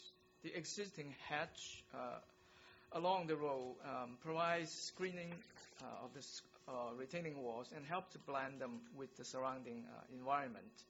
The variance meets all criteria in order to be considered for approval, including consistency with the intent of the zoning bylaw and official community plan, no adverse impact on adjacent properties or natural environment, and a reasonable solution for the given circumstances. Staff recommend issuing the variance permit subject to the applicant obtaining a setback permit from the Ministry of Transportation. Thank you. Thank you. Motion to receive the report. Director Hiltz, Director McMahon, all in favor? Thank you. Director Hiltz, I'll turn to you first. Thanks, Chair Beamish. A couple questions. First one's on process. This is a development variance permit, and SCRD website says a DVP is for a single parcel. And I see that this is for 4 parcels. So I'm interested, does the applicant own all the parcels, or is he acting as agent for some of the parcels? I'm not quite clear on that. Planner? Thank you, Chair. The owners have asked the applicant as their representative, and they all signed the application form to use the agent as their representative for this application. So the variance will be for all those lots. Thank you. Each lot would have a variance on it ultimately. Is that correct? Will be lot 13 through 16. Thank you. Director Hills? Just to follow up, so like the DVPs, it says $500 for one dwelling in a single parcel. So is this a $2,000 application? Planner? No, the fee is for one application, which deals with variance for both multiple parcels. Thank you. Just a comment. The website shows $500 for a single parcel, so I was just confused about that. So I'm interested in the clarification. Does the fee apply to a single parcel, or can you bundle parcels under one application? Staff?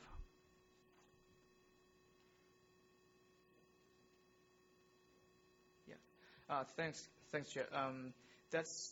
That was the case for this particular application because all the parcels are adjacent to each other.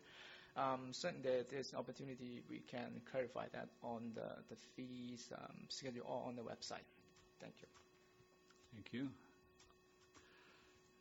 I have a question, and that is and I'm a little, when I look at the plan on page 46, these lots are obviously very small, and they're not serviced by sewer, so are they able to support, each lot able to support a septic field as well? Thank you, Chair. According to the applicant, the whole reason for this retaining wall is to be able to create a more substantial lot size, given the situation that the lots are already small.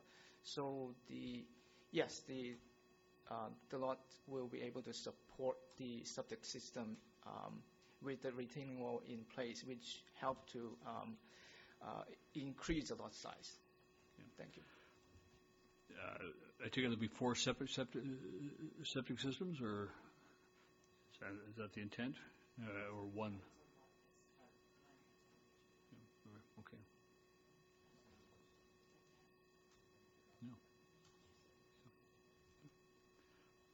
Yeah. Staff? Yes. Thank you, Chair. So there is no proposal for a shared septic system, so it will be individual systems on each lot. Thank you. Thank you. Director Hills? Yes, thanks, Chair. With regards to the screening, it was brought up at the APC that the screening, the size of the wall from road grade would be almost 4 + 3, 7 meters. And I understand that the screening that is there right now is on Moti road allowance, on the highway right-of-way, so that the integrity of the screening is at the discretion of MO2I. So are they saying that they will leave the screening in place for the duration of this project, which would, the parcel of the land? Staff? Thank you, Chair.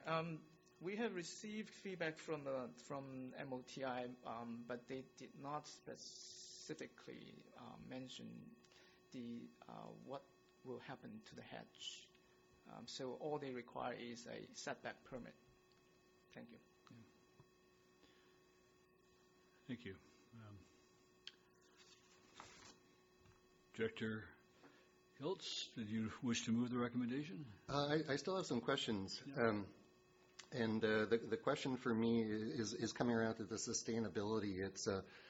Sustainability is that idea that satisfy the individual needs at the moment while preserving the rights for the future to meet their needs. And the one that came up at the APC and is in the West Howe Sound Community Plan is the bike and walking path, which is along Marine Drive. And it is still, I believe, even for the town of Gibsons and the SCRD, an aspirational goal to have a connection along Marine Drive from the Langdale Ferry Terminal to Lower Gibsons.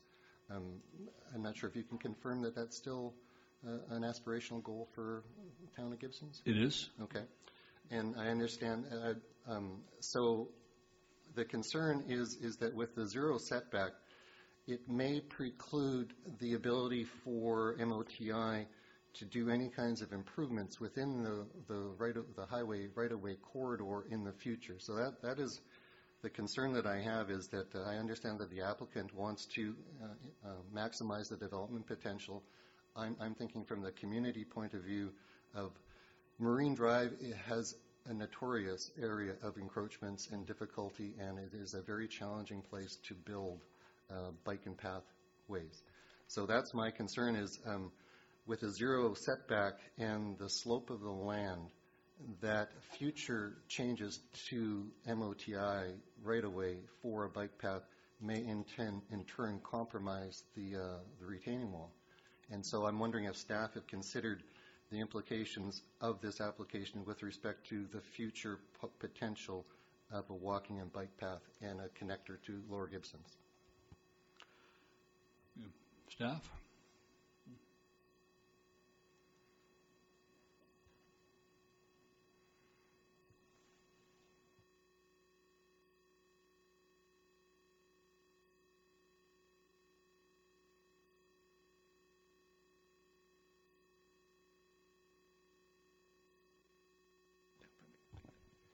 Thank you for your patience, Chair and the committee.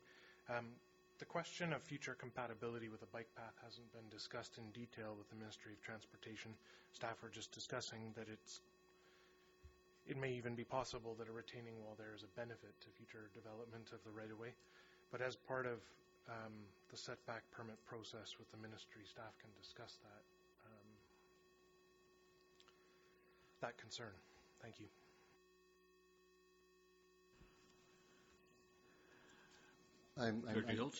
Thanks, Chair Beamer. So what I'm kind of seeing is that as an additional condition, that the setback would not compromise that future capability of the community to have a bike and walking path. Is that a proposal you'd like to add to as a condition? It was a motion. The recommendations are not on the floor yet, so I guess we would need to put the motion on the floor with a subsequent condition as an amendment to that. Is that how we would have to do it? You could propose at this point in time, say they're not on the floor, so these are ideas for discussion, so you could suggest an add to the recommendation. Add to the recommendations. Yeah. That would be my request, is to add that some discussions between the staff and the planning department such that the bike path would not be compromised by the placement of the retaining wall. Okay. Staff understand that additional recommendation? So that would be then the obtain a setback permit from the Ministry of Infrastructure, and that the subject will not compromise future opportunity for bike path, active transportation, I guess we call it. Exactly. This, for me, it's kind of following in with this whole ability to have SCRD infrastructure within the right-of-way, and that's what I'm concerned about in the future. Now, would you like to move that to the, Director Lee. Yeah. I have a question, because when I was reading this, I took from it that the retaining wall needed to be set back from the Modi right-of-way a certain amount, and this application was to allow that it's not set back from the right-of-way. That's correct. So I can't see how it could affect a bicycle path where the entire Modi right-of-way is open. You could pave right to the wall, in other words. Right to the wall. So, and that's what I believe Director Hills is saying, just clarification that will not impact future opportunity.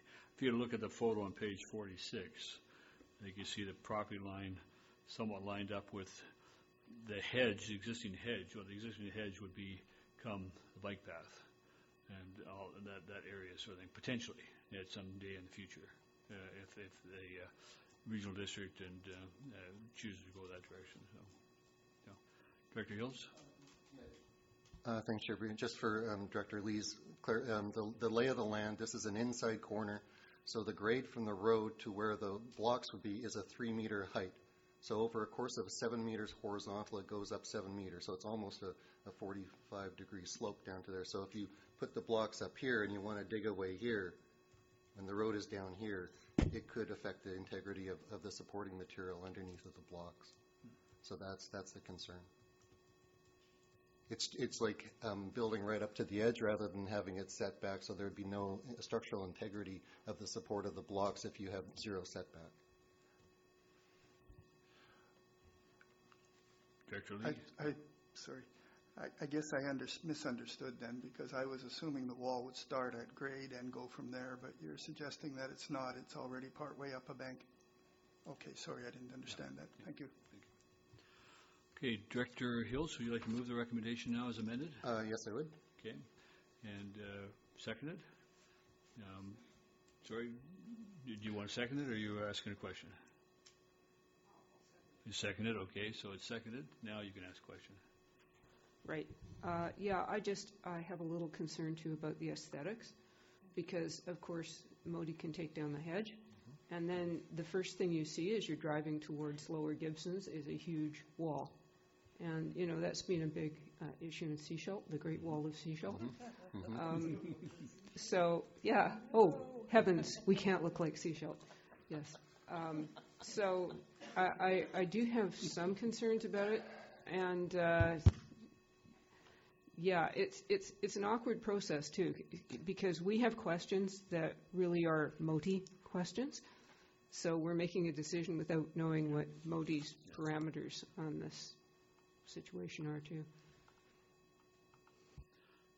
Director Hills?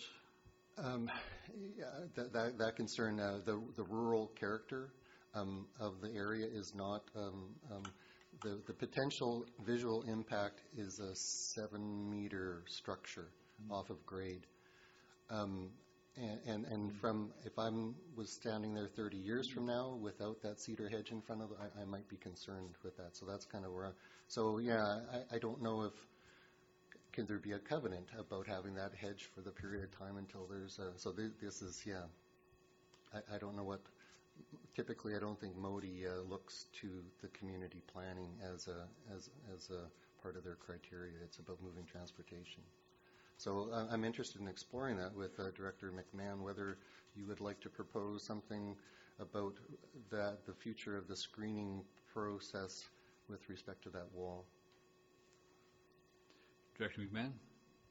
I don't think we can impose any requirements on MOTI, much as we would love to, but I think that's outside our province.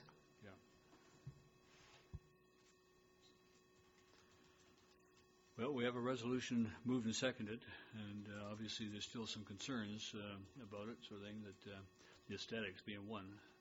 But again, it's a rural vote, so I can only manage the traffic at this time. So, Director Hills?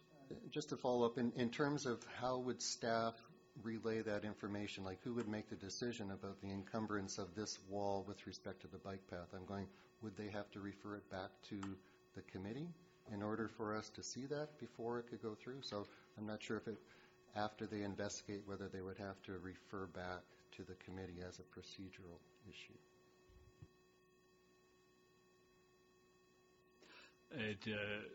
With this resolution, it would not have to be referred back. You could actually ask staff to, if this resolution is not approved, you could ask staff to report back in advance of making the decision. Mr. Hall? Thank you, Chair. Staff are just discussing the difficulty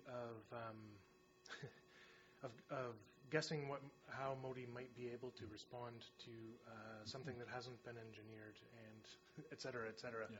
many variables, and might suggest that understanding the outstanding question that the committee has about future impacts, that a decision on this be deferred to allow staff time to explore that question with MODI and return with more information. Thank you. So you could actually withdraw the resolution at this stage, I assume. Yeah. You have a vote and not approve. Director Tynes? This may be a little bit outside of the box, but I'm wondering if we could also just ask the applicants if they'd be willing to entertain having somebody, an artist or something, actually do a mural on the wall, or commission it, rather than leaving it gray. But it's an idea. Something for discussion. Yeah. Okay. Well, we can. Director Hiltz? I would like to move the motion as the recommendation from staff to defer the decision until further information to clarify, and before it comes back to the committee. Motion to defer, seconded? Seconded. Okay, all in favor of deferring? Okay, thank you. And then we would then expect a report back from staff on the issues that are being raised here. Okay, thank you. We've now been sitting here for an hour and 45 minutes, and I'd like to take a break. So then 5 minutes, everybody? Yeah, I know. We know that.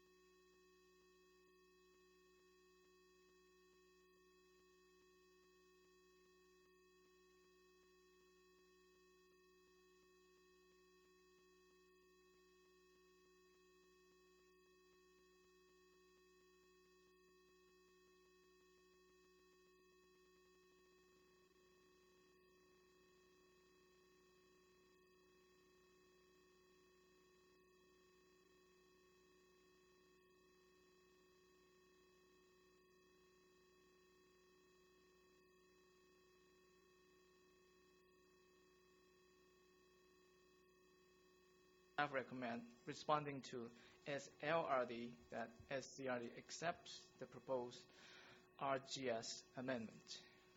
Thank you. Thank you.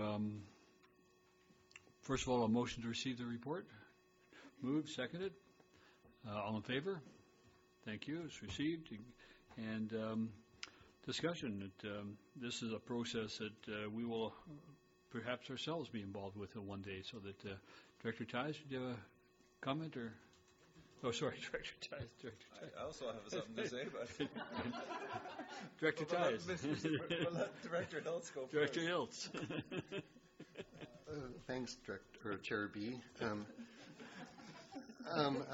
Thanks staff for the report. It was for me. It was eye-opening. I forgot that there was a neighbor to our east.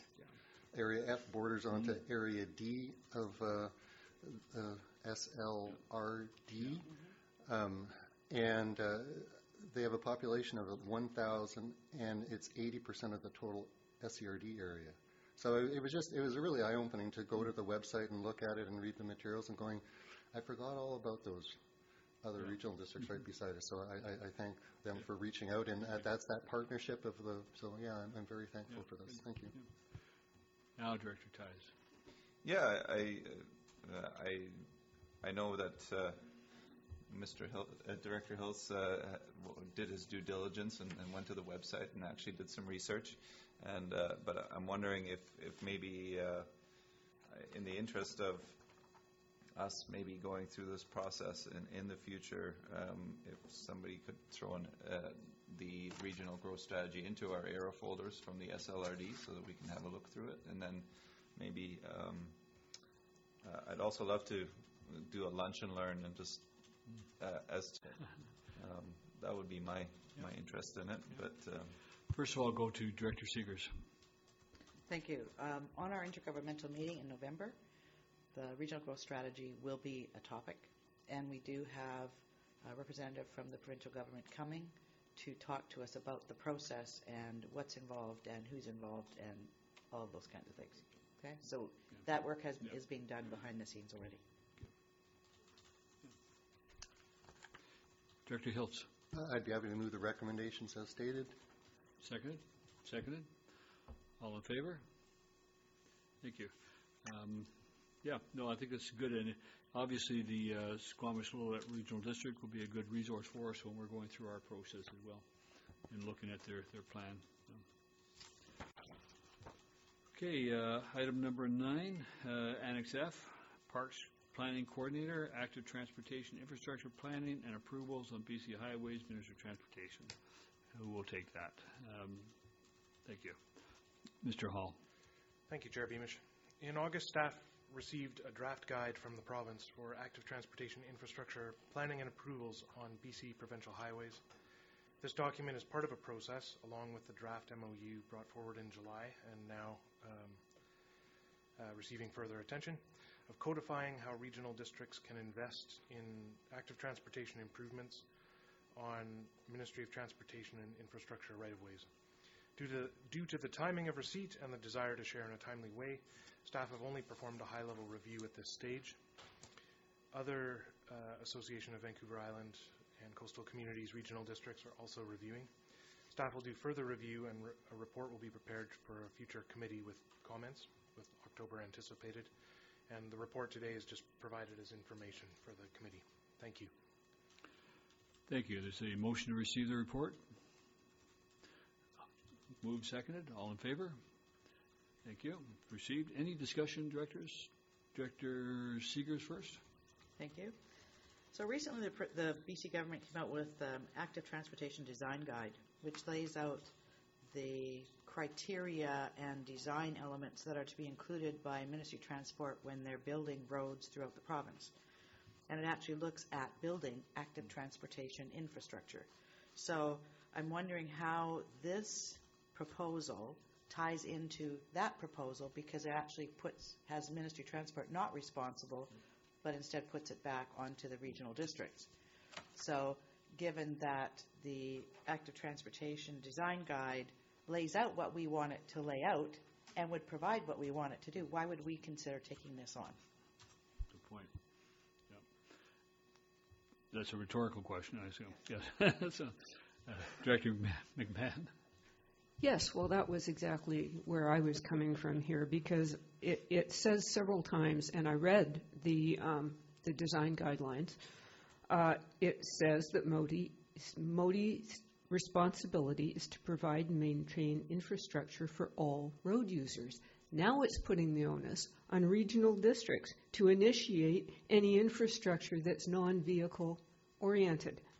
And to do a whole bunch of the development work. So the word here that comes to me is downloading. I'm really, really not liking the situation. I also had a couple of other observations about this process. One of them is that the process doesn't seem to differentiate between small projects and large projects. And I'll give you an example, is that we want to put a connector path between Mahan and Shaw, along the Inglis right-of-way there. And the portion that's in Area E is perhaps half a block long. It's already a corridor. All you'd pretty much need to do is take a little bulldozer through, throw down some crusher dust, and stick up a sign. And it would have to go through this 30-step process, presumably, to do this, which is nuts. And then the other thing is that there's no differentiation between projects on undeveloped right-of-ways or projects that are actually adjacent to roads. And it seems to me that those are two different issues entirely. So, yeah, I have lots of concerns, and I'll be very interested to know what some of the other regional districts raise as concerns as well. Somebody can remind me, but is there a meeting associated with this at UBCM? Anybody have a meeting? We're meeting with Mr. Lima. I know. Yeah, that's right. Yeah. That's one of the topics that we're talking about. It's one of our resolutions. The alternative, of course, is to talk to staff at UBCM who will be present at Highways, and you can make those appointments at the appointment desk there at UBCM. So that's one thing to do. Director McMahon? Yeah, another question arose to me too. I'm very concerned about the shoulders on Reed Road.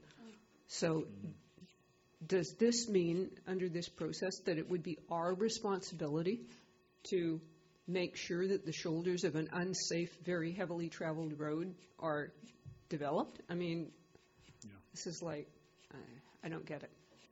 Yeah. Certainly lots of clarification. And my suspicion is that what's happened over in recent years, especially, is that municipalities or regional districts have made an effort to try to increase the walking trails and have approached the province, and they say, well, it's not in our time frame or agenda to do it, but hey, if you want to go ahead and do it, and then municipalities are saying, well, we don't have the funds to do it or the ability to do it, and so now they're saying, well, you got this gas tax money, and we'll let you come and work on our property, and it takes the onus off them, as you say, to plan and to do it, sort of thing. So, Director McMahon. Back to undeveloped road right-of-ways, there's a long history of beach accesses, right? And that has been quite an established and successful program. So there should be something similar to that for undeveloped road right-of-ways. Director Pratt? And I think it's asinine that we are, as local governments, having to put in shoulders on highways, on provincial roadways, and just so that it's wide enough to people can put a bike on. So, I have a lot of pushback on. I'd like to push back on MODI a bit on what they're downloading to us. So, Director Lee. I agree with all the comments, except that I keep going back to the idea that the original active transportation pathways were made for big cities, where they actually were separate from the road, and they wandered through parks, and they got where you wanted, and it was kind of like actually an rural experience that we have on the side of our road. So they were on the hook for building those paths, not Modi. We're asking Modi to provide us with a corridor so we can do the same thing. So I'm not entirely unsympathetic when it comes to other than major highways. Major highways I understand completely. But when you start getting into little goat paths that connect two communities, perhaps we need to work with them, and if we can figure out how to build them and they agree to maintain them because they're hooked to their roads, it's not a bad compromise. So that's where my mind was when I read it. So. Director McMahon? And my other question was about active transportation access to new subdivisions. That, for instance, there's that one going along Castle Road in Area E that I've been meaning to talk to staff about, but it should have a pedestrian bike connector as part of that subdivision, and that's Modi's responsibility, presumably. But do they have a best practice for that? Do they have a policy of providing suitable corridors or making sure that developers provide suitable corridors? Because we're stuck, certainly in Area E, we're stuck with a lot of subdivisions where you have somebody having to walk all the way around, a ridiculous length, just because no corridor was ever put in place.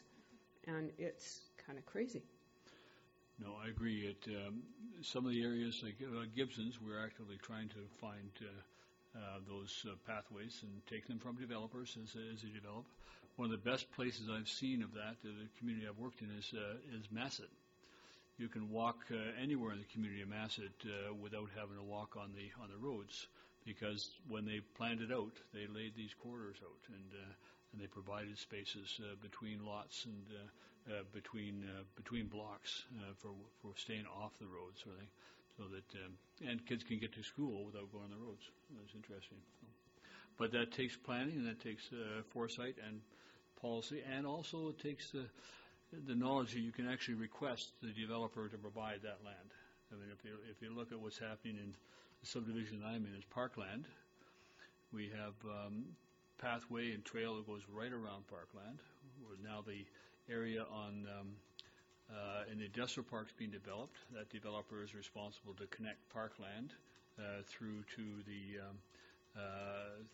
highway, essentially, so that I can walk anywhere, including to the rec center, and all I'll have to do is cross Park Road to do that. So it's important to be able to have those kind of trails, and more so because we're getting more people in our area who are now on these electrified carts and different things of that nature, so they can also stay off the roads and the road shoulder. So, but that's a planning objective, and the planners do a good job with that when they have that opportunity. So. Okay, have we discussed this enough? Yeah, we know that we have concerns, so we move on. As we've received the report, we have no recommendations arising from it, so we can move to Annex G with agreement, and that is Crab Road beach access enhancement opportunities. And again, we're enhancing Modi's Road right away. So, Rebecca Port, welcome, and take your chances. Thank you, Chair Beamish. In January 2019, the SCRD Board adopted a resolution for staff to research, with neighborhood participation, opportunities to enhance the Crab Road beach access, a Ministry of Transportation right-of-way located in Half Moon Bay. This beach access currently includes a road end, rocky shoreline, and a walkway to a bench. SCRD has held the permit to maintain the beach access since 2002. Past efforts at shoreline improvements have had limited success due to the challenging nature of the location, with no improvements to the shoreline being sought in recent years. The goal of the current process was to work within the constraints of the site and determine if there are specific improvements to the Crab Road right-of-way that are desirable at this time. Staff developed an online questionnaire requesting feedback and sent letters to 65 homes within the vicinity of Crab Road, inviting them to 2 site meetings to explore ideas. Approximately 30 people attended meetings, 29 responded to the questionnaire, and comments were also received through phone calls, emails, and individual meetings. Specifics of the feedback are listed in the report. The majority of the feedback stated a desire to limit change. 3 improvements that were most supported included posting a sign about etiquette, removal of dead trees and debris, and consulting with MODI regarding possible encroachment onto the right-of-way by neighbors and strategies to better define the boundaries between public and private land.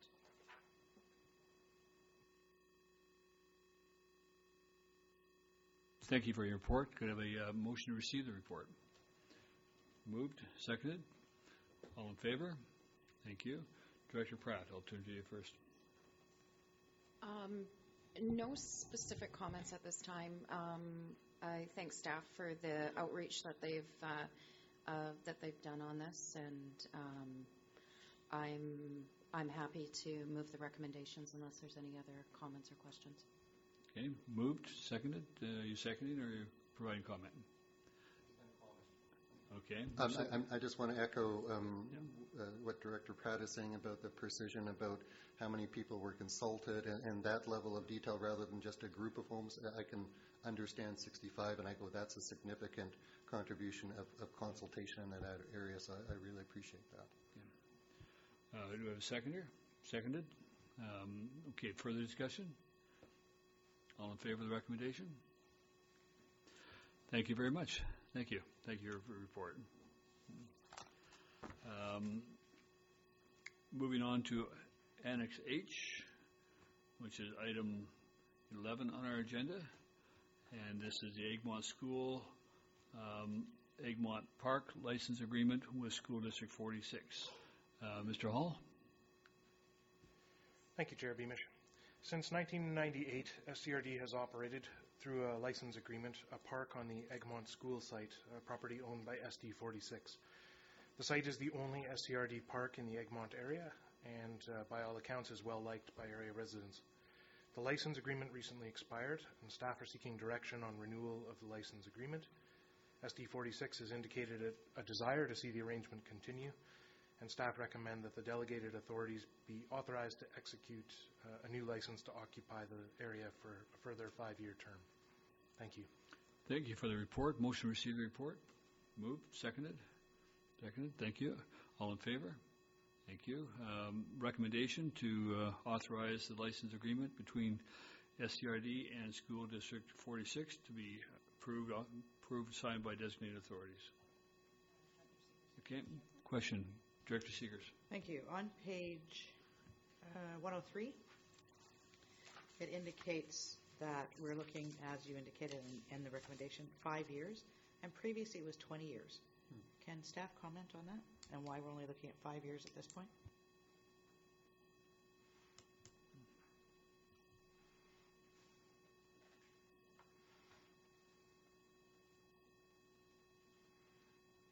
Mr. Hall. Thank you, Chair. I'm just checking my memory. Although we have held we've held an arrangement for the park since 1998, I believe it has been consecutive 5-year terms. Thank you. Director Seegers? Sorry, Director Ties? Yeah, also on page 103 it says is that in the medium and long term that there's going to be some removal and replacement of playgrounds, fences, and tennis courts and all that. And I saw that in the original construction of the park that there was a community fundraiser to actually build the playground in the first place. And so I'm wondering if such a process could be repeated, or if that is now no longer an option, that the SCRD is taking care of this property. Mr. Hall? Thank you, Chair, and thank you for the question, Director. Firstly, in terms of process, SCRD is developing asset management plans for all services. The Park Service does not currently have a completed asset management and capital plan, so rather things are planned on the basis of routine inspections and without a long-term forecast. When a capital need arises, it's typically dealt with through the annual budgeting process rather than an ongoing commitment to capital funding, as is the case in some other services. And at the time that a capital project is brought forward, opportunities for grants and partnerships are always explored, and SCRD has benefited greatly from community partnerships, including the historic one at this site, but also for other playgrounds in other rural areas. And that would certainly be the case, that those opportunities would be explored if a future need emerged. The infrastructure that is in this park right now is not at the end of its life, but staff raise it as an implication of continuing to remain involved on the site, that at some point those needs will come to pass. Thank you. Thank you. Director McMahon? Yes, just further to the Parks Asset Management Plan, I'm just wondering when that is forecast to be happening. Mr. Hall? Thank you for the question, Chair. This is a question of corporate priorities, and so at the moment our efforts in improving and following through on our asset management strategy are focused particularly on our wastewater infrastructure. I understand that Parks is kind of in the next tranche, and the Parks team is actively getting ready with updating asset inventories, the type of pre-work that's required for that work. Thank you. Director Seegers. Thank you. Page 103, under financial implications, last sentence in the first paragraph says no additional financial implications are anticipated. Given what's in the following two paragraphs, is that referring to just our arrangement with the school district? Mr. Hall? Thank you, Chair. So there are no additional financial implications associated with continuing to operate and manage the park as it stands now. Staff don't forecast that substantial capital requirements exist in the next few years based on, during the term of the renewed license, based on the condition of the park as it stands and our current park service standards. And should that change, then as I mentioned a moment ago, staff would bring forward that need for the committee's consideration through a budgeting process, and it would form a separate financial discussion. Thank you. Thank you. Seeing no further questions, a recommendation that the authorizing the lease agreement between SCRD and School District 46 be signed. Moved. Seconded. All in favor? Approved. Thank you. Thank you very much. Okay, moving on now to item 12, Annex I, the purchase of a contract for the award of the purchase of an electric ice resurfacer. Mr. Hall. Thank you, Chair Beamish. The ice resurfacer, or more popularly known as Zamboni, at the Sunshine Coast Arena is due for renewal and has been planned to be replaced in SCRD's Recreation Capital Plan. RFQ 19381 was issued and 2 proposals were received, and staff would note that there are only a few, perhaps 3 or 4 companies that manufacture such equipment. On the basis of meeting specifications and best price, staff recommend the supply contract be awarded to Kendrick Equipment. The new equipment is electric, and so it will have a modest reduction in emissions, while also contributing to higher indoor air quality in the arena. And the bid received is within the approved capital plan budget, and the equipment can be in service in January 2020. Thank you. Thank you. Motion to receive the report. Moved. Seconded. Seconded. All in favor? Thank you. Director Seegers. I was going to move all the recommendations as presented and then make a comment that I highlighted the sentence where it said it's an electric vehicle. Yes. And I figured Director McMahon would be pleased with that. So all the recommendations as presented. Yeah. You move the recommendations? Yeah. Seconded? Seconded. Discussion? Director Lamb? I was just wondering, is this the same vehicle? I'm just wondering if there's interchangeable parts between the one in Gibson's and this machine. Staff?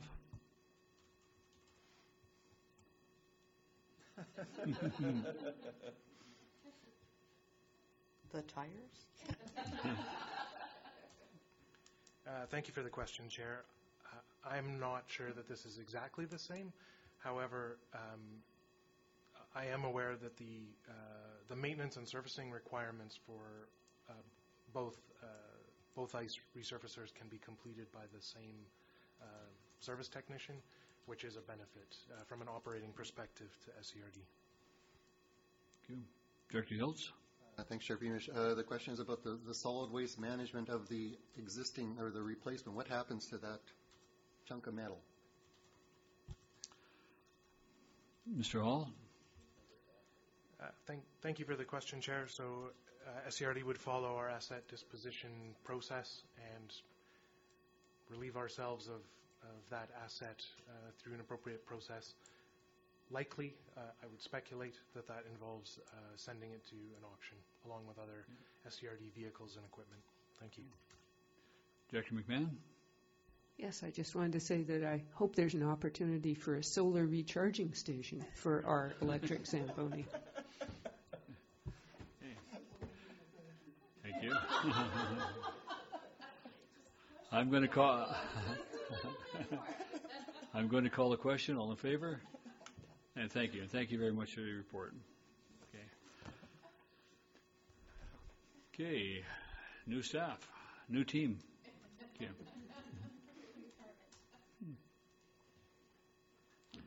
Okay, moving now to the item 13, Annex J, which is the request for quotations for a contract award for wood waste hauling and disposal service. And I will turn to Mr. Kumar. Thank you. The intent of the interim wood waste removal is to secure hauling and processing of all the clean wood waste from Pender Harbor and Seashell landfill. This is an interim measure to address the accumulated stockpile at both sites. In order to seek any interested and qualified companies to provide this service, an RFQ was issued on August 6th. Proponents were evaluated against availability, price, and environmental considerations. Salesh Environmental Group, Inc. met the specifications as outlined in the RFQ and are the best value to deal with the waste stream. Therefore, staff recommend that the contract for wood waste hauling and disposal service be awarded to Salesh Environmental Group, Inc.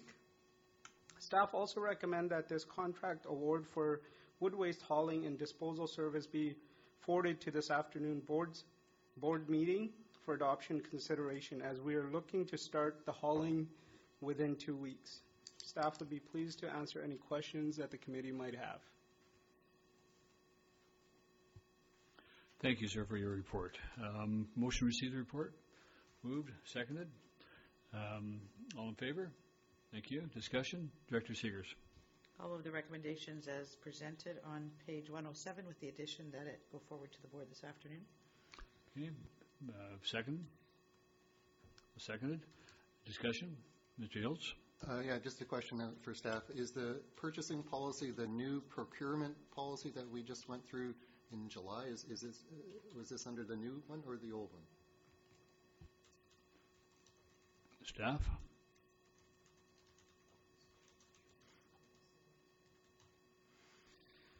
I think given the timing of this, I think it was more the old one. Okay. Any further questions? Director Lee? When they're finished with the waste, do we know what they're going to do with it? Is it going to be buried? Is it going to be burnt? Is it going to be sold? Just kind of curious. Mr. Kumar?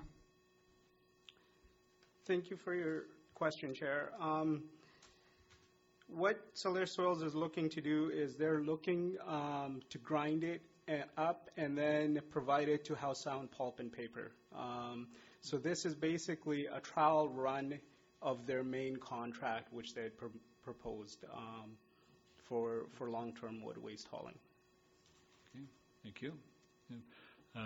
See no further questions. Call the question. All in favor? Opposed? Seeing none, thank you. Thank you for your report.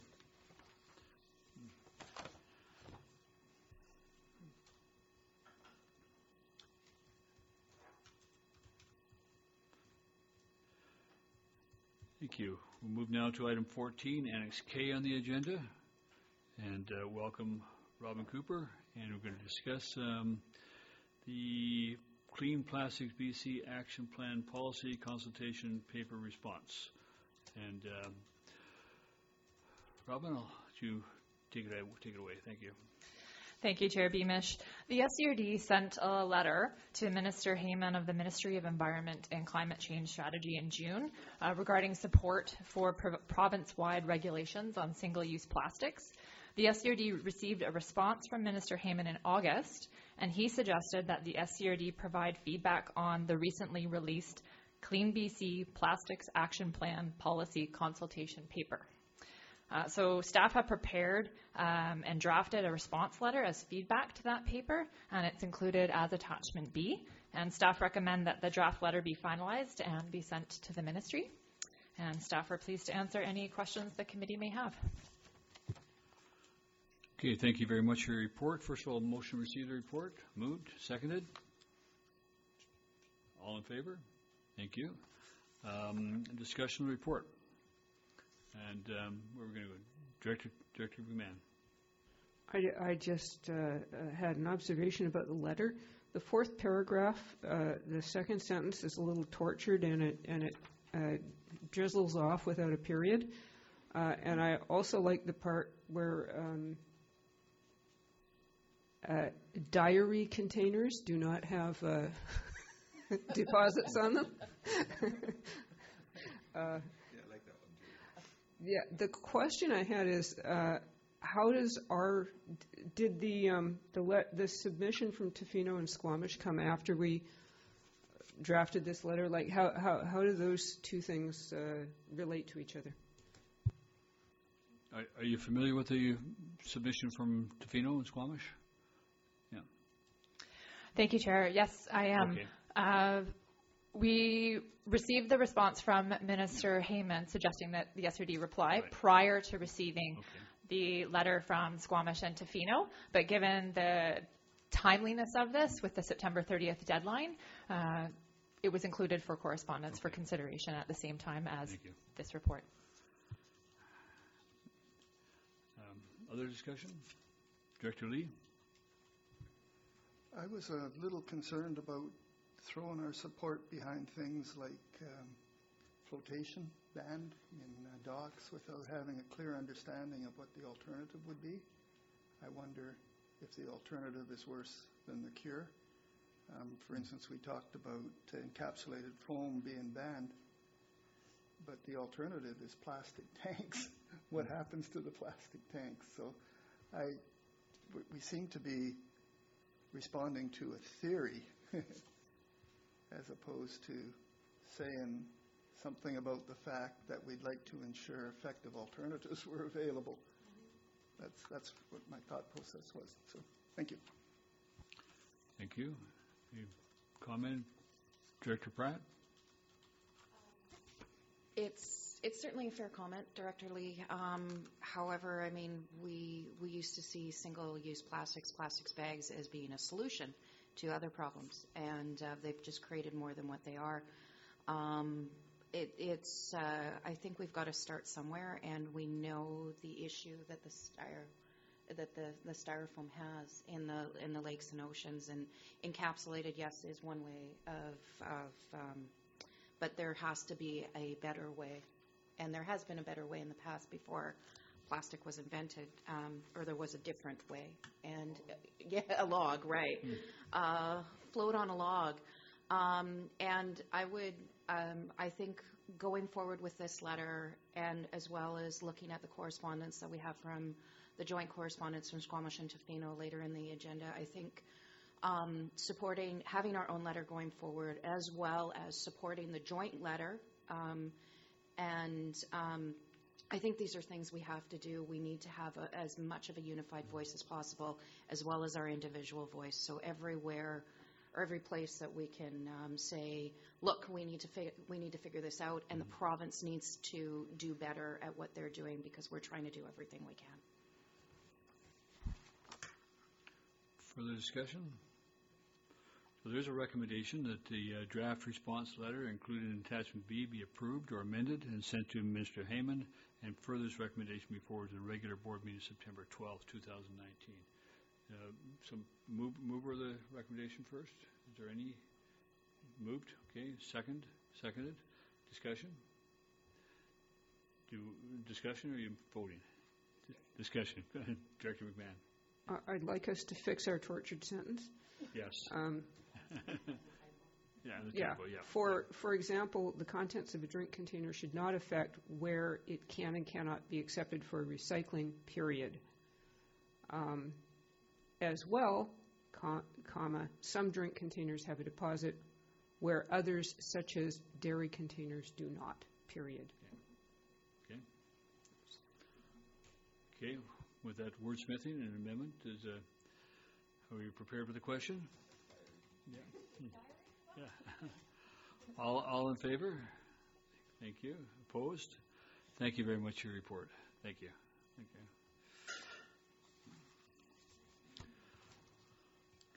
Okay, we'll now move on to minutes of meetings, and I want to look through some of these because several of these contain recommendations, and we need to look and consider whether or not those recommendations need to be approved by the board to go forward. So the first one is Annex L, and that's the Policing Committee. And first of all, a motion to receive. Moved, seconded, all in favor? Thank you. Now, recommendations. Are there recommendations out of this that need to be moved by this board? The recommendation, Director Pratt. Just one housekeeping note first. Sue Gerard was not at that meeting. No, she wasn't. She wasn't at either policing or transportation, but she was, Okay. Amend that.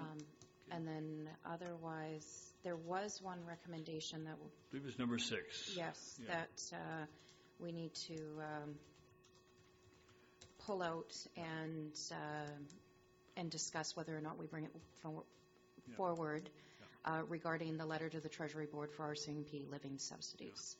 So I would like to move forward that recommendation, please. Okay. Moved that we write a letter to the Treasury Board on behalf of the RCMP. Moved by Director Pratt, seconded. All in favor? Okay. And then we have items 7 and 8 as well. That's on page 139. Director Seeger, do you have a question? No, I'd like to speak to recommendation 7. Okay, 7. Yeah. This is becoming more of an issue day by day in Sechelt particularly, but I also know that Pender Harbor, I believe, has some vehicles now stored at their fire department in their yard. So we have a number of RVs that are being used by some of the homeless on the Sunshine Coast. They've been given them. They're turning into party places and not being dealt with properly. So we need to figure out a way for how we can not only store them somewhere, but dispose of them in a method that isn't too costly to the owner. I note that this refers to staff that recommend that staff investigate. Is this in concert with the municipalities? Yes, as well, and the RCMP. And the RCMP, okay. That understood in the recommendation. Director Lee? I saw it. I read it. I need it too. In Pender, we had several unsightly issues that we were attempting to resolve. So we have talked to our fire department. Our fire department's its own fire protection business. They were willing to take vehicles and use them for practice. So they chop them up, and when they're finished chopping them up, they throw them in a bin and take them away. So we've actually towed one there. But the whole issue is that we need a policy for all situations, because we have a situation of abandon on the side of Modi right-of-way, abandon on forestry roads, and cars, trucks, and trailers and RVs.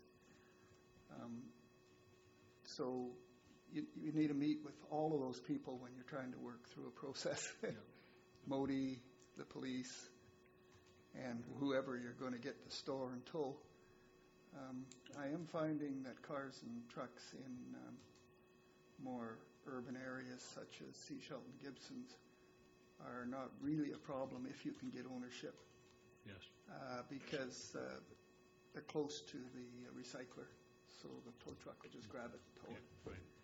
But as Darnelda was mentioning with RVs, it's a different issue because it's almost like destroying a boat, and haven't quite figured out how to do that one yet. So, Director Hills. Yeah, my recollection, it was about a compound for those vehicles that there is not an alternative right now. That was where the focus was.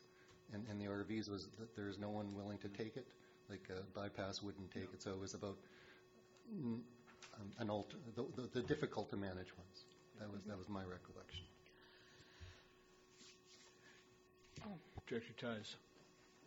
I personally like the notion that was discussed at the policing committee meeting, and that is that maybe in the future, I know this year is too late, but we could have an AVICC or UBCM resolution saying that ICBC should identify the last registered owner of this vehicle and if possible, make them responsible for the disposal of it. I don't think it should be that hard because you have a VIN number, and at some point it was registered, and I think that's a bit of a loophole that should be closed. Director Seegers. They are being sold for $1 or $10 or minimum. Well, then they should register it then. But they're not. The last registered owner should. I personally agree with Director Ties. If you have a speeding ticket, sooner or later it's going to be collected when you go and do your insurance, redo your insurance. Parking tickets can be collected by ICBC. Why can't we collect against the charge of the cost of municipal disposal or government disposal of a vehicle that's been abandoned? Put it back to the last owner. They come in, and the onus is on them to provide a bill of sale to ICBC. They could then transfer that cost to another person with a driver's license or a registered owner. I think we're missing the boat here. Is that these are registered vehicles, and you can find that VIN number somewhere. At least Bypass Auto will find it for you if nobody else. So, Director Lee. It is true, and there is a process of taking ownership. It involves locating the VIN and letter to the owner. In some instances. In other instances, if it's abandoned in Modi right away, it's a 72-hour notice, and you can take ownership. So that's. But the key thing to anything we do is to make sure there's a financial penalty back to the person that was the last registered owner of whatever it is. And it looks like calling abandonment without a license plate, there's a $500 fine for littering.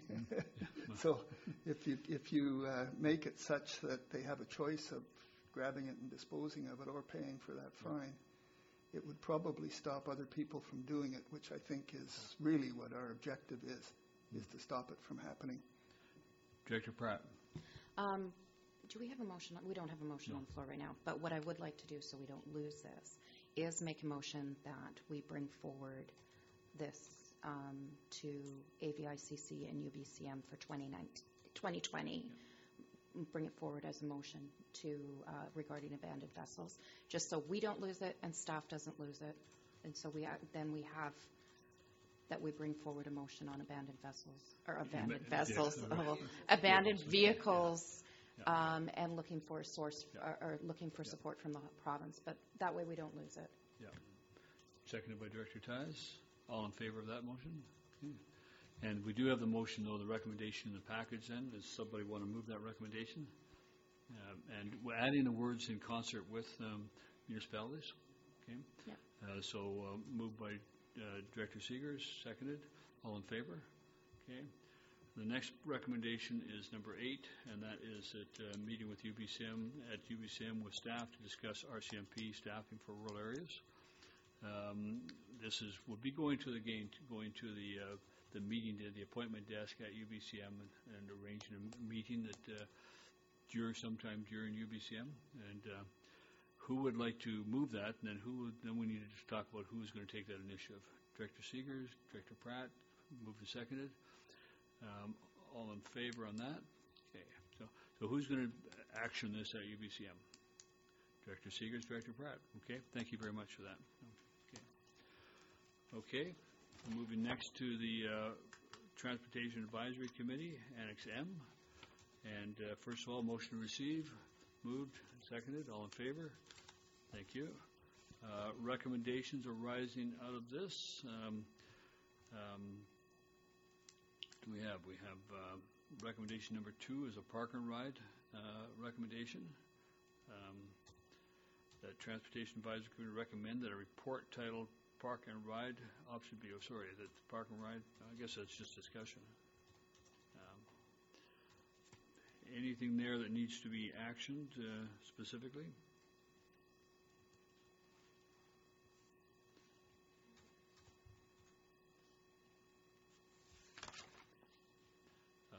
Item 7, Transportation Advisory Committee recommend that a speed service, Director McMahon, yeah. And staff. Okay, all right. Mr. Hall. Thank you, Chair Beamish. Staff would suggest that a board decision on the that portion of recommendation number 2 would be helpful to guiding next steps. Thank you.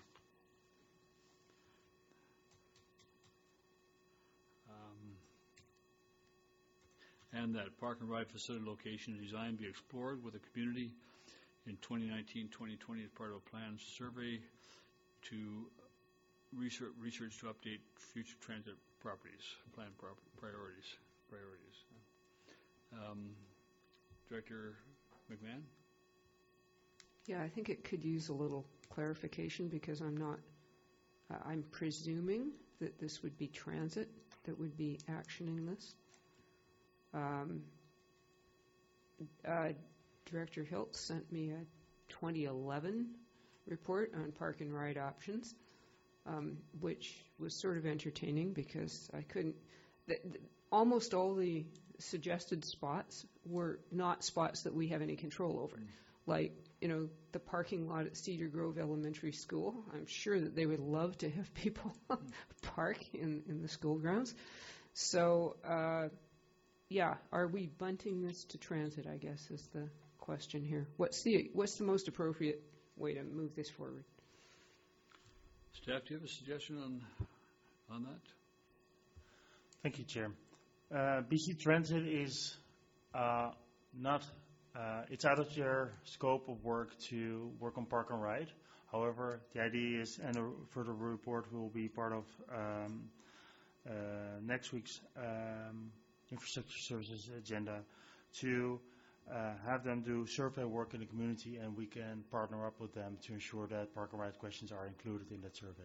Thank you. Okay. Director Seegers?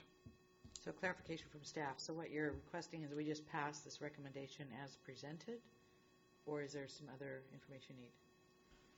Thank you. It can be passed as presented. That would be enough direction to us to include it in any work we do on that survey moving forward.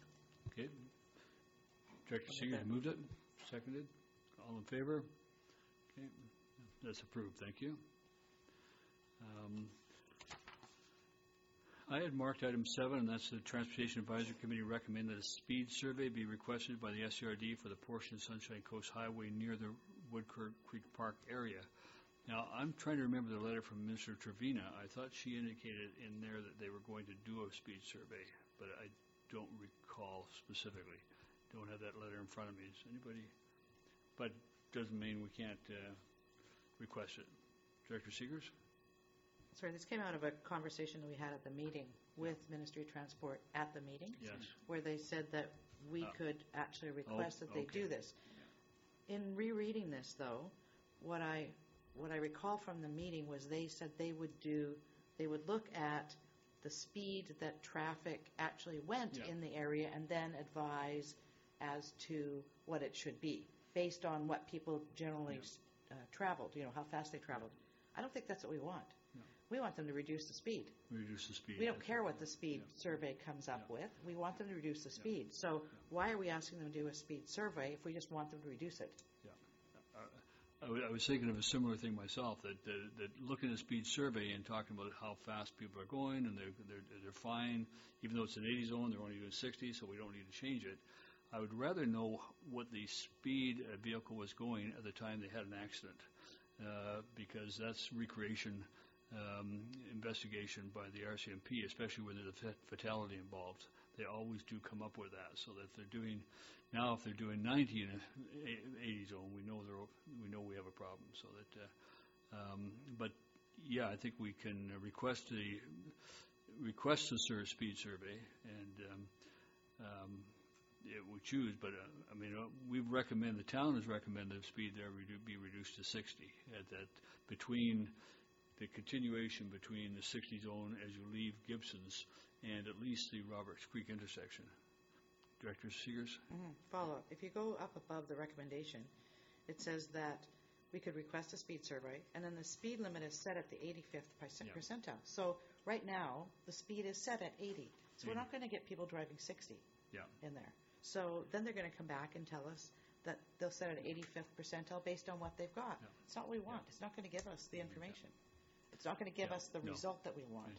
And you do sometimes get a slower speed, especially with you got a long ferry line going through there occasionally, but occasionally, but that still does not preclude people from doing these speed limit or higher. Sorry, cut it off. Can we find some people who have time? Some old people who can get out there and drive really slow.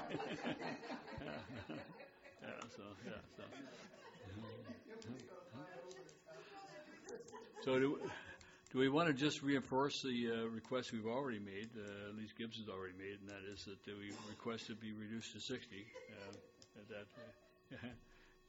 Director McMahon. The explanation that Modi gave at that meeting, as far as I could figure out, was that they could do whatever they really wanted because they had us coming and going, and they don't want to change the speed limit, so it doesn't really matter what the result of the speed survey is. So I'm inclined to agree with you. I think maybe at the next TAC meeting, we could raise the question of where, of the traffic volume, right? Because that corridor there is no alternate route. So all of the traffic goes through there, whereas Modi right now is monitoring traffic volumes by near Roberts Creek Road, which, at that point, there are alternate routes around. So I don't think it's a very accurate reflection of the real traffic volume. Director Hiltz? Yeah, so it sounds like really the committee is looking for data in some ways. And so could it be returned back to the committee to actually firm up what we were trying to talk about then? Director McMahon? I think that's a good idea. We can refer this back to the committee because I think the intent of the committee was to get ammunition to support lowering the speed limit, but my read on the way it was is that it won't help our case. So, motion to refer? No, okay. Director Pratt? I'd honestly prefer to support the town of Gibson's and request a reduction in speed to 60 kilometers per hour in this area. I don't think it needs to go back to committee. I think let's just let's ask the board to send a letter. Okay. Moved, seconded. All in favor? Okay, thank you. Okay, forward on that one. Recommendation number 8, bottom of 143, integrated transportation study. Recommend that 2011 integrated transportation be circulated to TAC members and included as an agenda item for discussion at the October 17th. I don't know that needs other action, or that could almost just be direction on that. Director Pratt? I just have a question on whether or not we have an update on the MOTI corridor review. Staff? Thank you for the question, Chair. Staff have not received any further information since what was shared at the Transportation Advisory Committee in July. Thank you. Director Pratt? So to clarify, that information is that we are still sitting in phase 1 waiting for the parameters of the study to occur. Yeah. Excellent. Okay. Okay. So, somebody just want to move recommendation number 8? Moved by Director Seegers, seconded. All in favor? That will go back to transportation. Director Seegers, you had a comment? This is another topic. Yep. Page 141. 141. Yes, 141. 1, 2, 3, 4. Fourth bullet under recommendation 4. So we're looking at potential park and rides to help deal with the ferry parking situation during construction. I did talk with a landowner in Sechelt who is willing to be one of these sites. So I don't know what this process is to move something like that forward at this point. That'd be that's the staff question. How do we deal with this? It's BC Ferries that was looking But for BC Ferries in touch with the owner, or how does that work? Yeah. I would think that would be a first step, because we're not going to take on BC Ferries' responsibility here. But if there's a willing owner to do that, maybe the BC Ferries is going to support that financially. And yeah, I think refer to Yeah, so if staff can provide contact info, I can put the two parties together.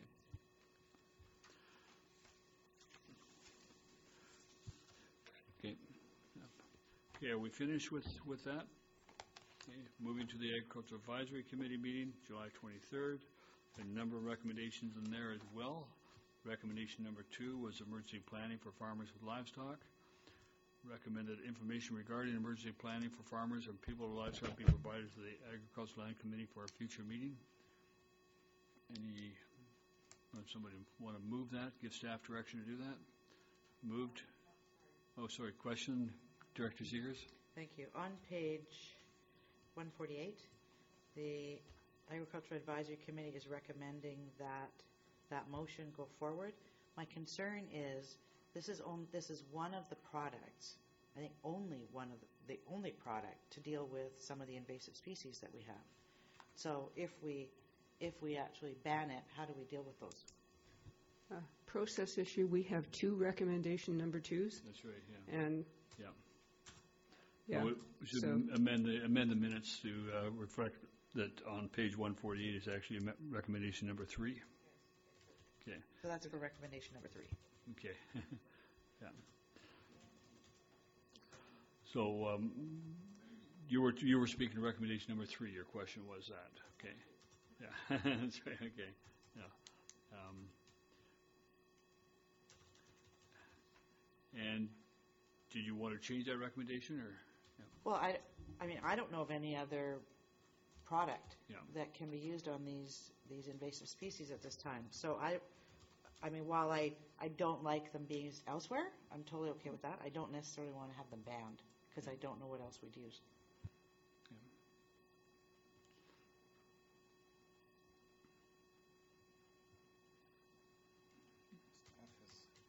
Yeah, staff. Sorry, Mr. Hall. Just to add to the discussion, Chair, this item was brought up as a very late addition to the July 23rd Agricultural Advisory Committee meeting, and it was presented as a notice of motion. Staff did clarify that the timing for the referenced UBCM convention was did not fit, and so the motion as presented in the minutes here is just to return it to have it returned to the committee for further discussion. There isn't a recommendation at this time coming forward from the AAC to this committee for a particular action. Thank you. Thank you for clarifying that. Going back then to recommendation number 2 on 147, again, just giving staff direction to provide, moved, seconded? Yes. Okay, you have a comment? Yeah. I just thought, not sure how we action this, but to invite our new emergency planning coordinator to come and speak to a future AAC meeting would be the appropriate thing to do. Okay. To the AAC? Yeah. Okay. You want to add that to this recommendation? Sure. Okay. The mover agree? Okay. And then Director McMahon seconded it? Okay. All in favor? Okay. Thank you. Okay. Annex O. This is the Egmont Advisory Planning Commission. Is there anything arising out of that, Director Lee? Did you want a recommendation on? Okay. Motion to receive. Sorry, motion first of all, motion to receive. The board moved, seconded. All in favor? Thank you. Director Hall, your comment? Sorry, Chair. Back to page 148, our amended recommendation number, or the amended listing of it as recommendation number 3. Yes. I may have overstated my my clarification a little. The committee today it would be helpful to staff if the committee today decided and provided direction to staff whether or not they would like the AAC to consider this motion at their next meeting. Glyphosate to the ban. Yeah. So would the committee like to see this receive further discussion at the next AAC meeting? Thank you. Director McMahon? My impression was that the intent was to ban the retail sale of glyphosate, not the actual use of glyphosate, which is two different issues. And some clarification would be helpful, because an overall ban, as has been pointed out, is probably excessive. So, yeah. So, yeah, we can certainly refer it back to the AAC. I'd be in favor of that. Director Hiltz? And in terms of the agricultural aspects of the terms of reference of the committee, this almost seemed like it was outside of the agricultural aspect. So I'd like a little bit of clarification as, is this within their terms of reference to deal with retail sales, which is, it's not even mentioning agriculture. It's about, so I have, are they going into the weeds a little bit on glyphosate opposed to the agricultural aspects of it? Okay. Director McMahon? Yeah, that's a good point to discuss too. But I think one of the concerns was, for instance, if you're on ALR and you are trying to farm organically and your neighbors are spraying glyphosate everywhere, then you have a problem. And it's the fact that it's not regulated and it's sold retail that makes it possible for them to do that. So, sort of in the mandate, sort of. Director Hiltz? So we could specify that the recommendation is about the relevance to agriculture opposed to that's where they need to focus, is how this glyphosate affects agriculture and organic farming. That's where they should be focusing their discussions then. I'm not sure we need to direct their discussion. I think we'll just throw it back at them and see how it goes. Director Seegers? And I think Director McMahon and Director Hiltz attend those meetings and can bring the board's concerns forward. Any further discussion of that? So do we need a recommendation passed then? Is that what you're looking for, Mr. Hall? So a recommendation that this be referred back to the moved and seconded and all in favor? Okay, thank you. Referred back. So. Okay, and going then, we did receive the Egmont Advisory Committee minutes and anything arising from there, Director Lee, that needs a resolution? No, I think these comments just go back to the staff that are compiling the recommendations. So okay. Thank you. I don't think we need to accept them or anything like that. Just the fact I guess we accept the minutes as sent. We accept the minutes, that's right, Yeah. exactly. Okay, Yep. motion to do that. Okay, the next one is Roberts Creek Advisory Planning. And again, requesting that be reviewed. Are there any, what are some matters we've discussed here? And that was that with regards to recommendation number 4, was it? That we refer that back to staff for review and report? And Mr. Hall, do you recall that conversation? Yes, thank you, Chair. As a matter of process, the committee will recall that at the time that the BC Timber Sales 5-year operating plan was brought forward with staff analysis, there was direction to refer it to advisory planning commissions, and for a number of the rural areas, that referral has now taken place, and there are comments included in minutes. Staff would recommend, as a next step, that a summary with analysis of the advisory planning commission comments on the BCTS operating plan 2019-23 be brought to an October committee meeting, and further that recommendation be forwarded to the regular board meeting today to allow for that process to follow through in a timely way. Thank you. Okay. Director McMahon, you move that. Director Ty, second it. And are you clear on the resolution? Okay. So all in favor? Any discussion, rather? All in favor? Okay. It's done. Thank you. It'll be moved to the agenda today. Oh, sorry. Director Ty, sorry. Recommendation number 1 was also in regards to the BC Timber Sales Operations Plan. And I'm just, and the recommendation 1 says that the Roberts Creek Advisory Planning Commission recommends that Upper Roberts Creek be designated as a community watershed. I'm wondering, can we do that? And secondly, would this be also as part of what recommendation number 4 encompasses for next month's committee meeting, or is that a separate issue? Staff, how do you see that? Thank you, Chair. Community watersheds are administrated and regulated under provincial regulation, the Forest Range Practices Act, and that's how they are established. It's by the minister, I think, himself appoints them, and they are only for community water sources where there's a single or 2 water licenses or multiple, where they must be for community water supply.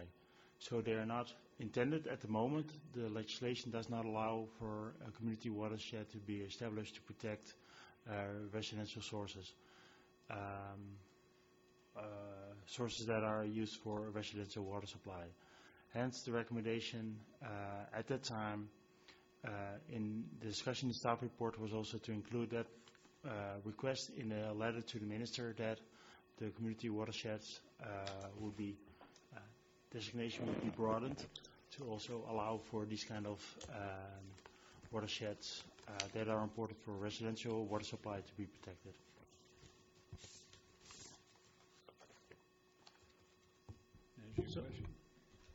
Yeah, I guess that answers my questions, and there's something moving in that direction then, so that's good.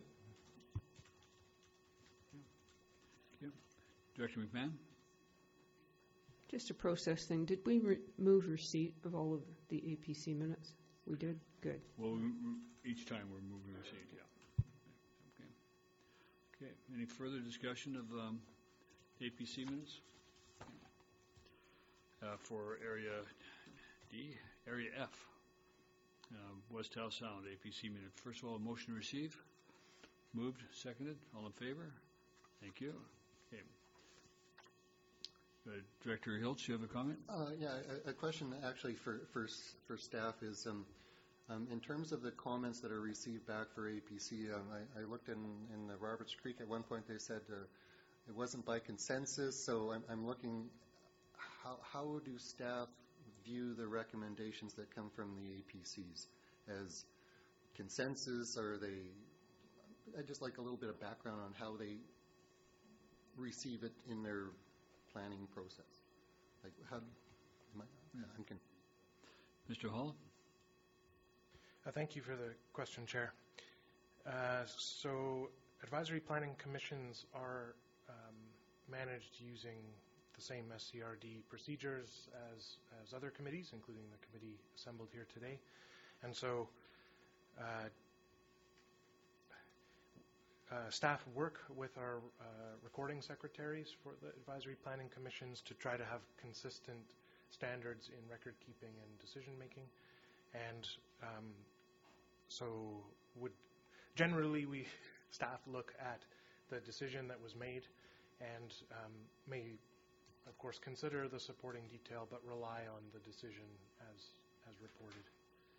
And it's a process of continuous support and dialogue with those commissions to ensure that they have the most impact that they can, and we make the best use of our volunteers' time, while also ensuring we have good decision-making processes and decision-making inputs. Thanks. Director Hills? So a follow-up. So when I met the APCs, the recording secretary also often asks for, as well as a recommendation, supporting points of view. So is more better than kind of like, sure, that's fine, more specific detail in the recommendations? And is it consensus? Is it everyone? Like, I'm wondering, because there seems to be a little bit of confusion about how the APC should phrase the recommendation in terms of all of our support. Mr. Hall? Thank you, Chair. So staff would comment that part of that ongoing support to and dialogue with our APCs is an opportunity to check in on processes. And so if directors are finding that their APCs have questions or would benefit from support to help ensure that they are indeed having the most impact, staff would be happy to have that as a follow-up action or conversation with those commissions. Thanks. Director Seegers? Thank you. Just for clarity here, I know in CSHOUT, recommendations will come forward from our APC, but it's up to council to action them, or because we just take their information under advisement. It doesn't necessarily mean that that becomes policy. Mm-hmm. It's information that's come forward for just for the board to garner the views out in the public. They don't actually have any legislative weight as they are. So I believe that's the same here. Director Pratt? Thank you for bringing that up, Director Seegers. This is part of our conversation yesterday that we had at Agenda Review is around the recommendations that do come from APCs, especially as some of them may say that SCRD policy should be that. And so there's a couple of reasons for wanting to make sure that the recommendations, if it is something we want to take under advisement, if there's something that we would like staff to follow up on, it's important to make it actionable. And if it's just coming through any one of our advisory committees, whether or not it is transportation, whether or not it's policing, we need to make sure it's actionable. So bringing it forward at the committee, like we've been very conscious of doing that today. So we want to make sure it's actionable, and then that way staff also knows it's something to follow through on.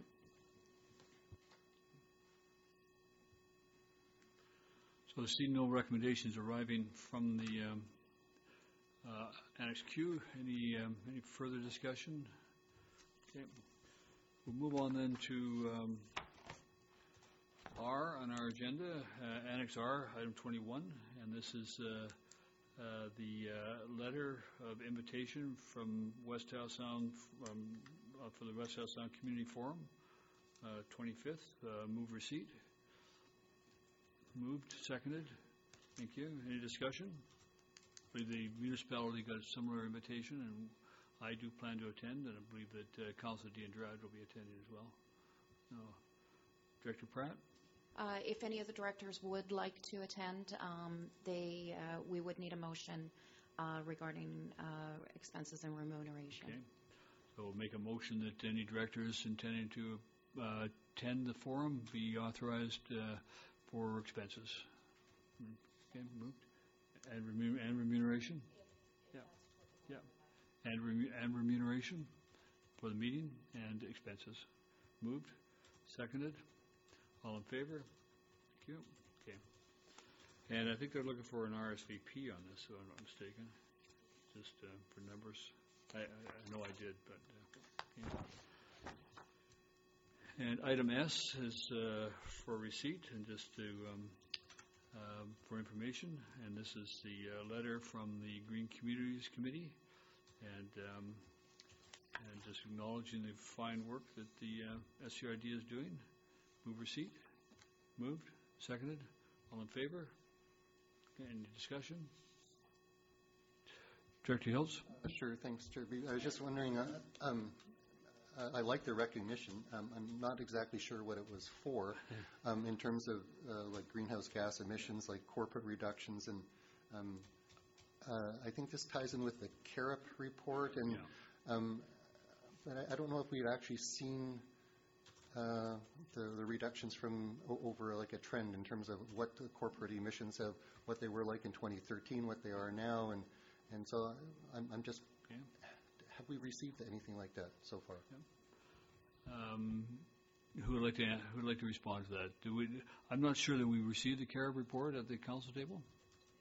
Did we? Okay, all right. Director Hall. Thank you, Chair. Staff do report on emission reporting updates through the Planning and Community Development Departmental quarterly reports. Okay. But I don't believe that a long-term trend has been reported. It tends to be more year over year. Thank you. Perhaps in the next quarterly or in the future, the end of the year report, that could be done next time you're doing that assessment. Thank you. And item T is the letter from joint letter from the Mayor of Squamish and the Mayor of Tofino regarding joint submission regarding plastics. First of all, move receipt. Moved, seconded, all in favor? Thank you. Discussion? Yeah. Director Pratt? Yes. First off, I'm really happy to see the joint letter from Squamish and Tofino, and I would like to see the SCRD put forward their support behind this.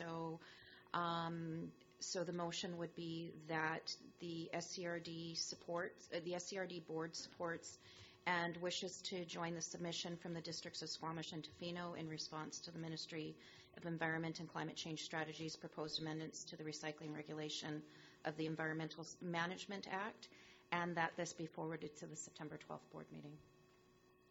Okay. First of all, do I have a seconder? Seconded.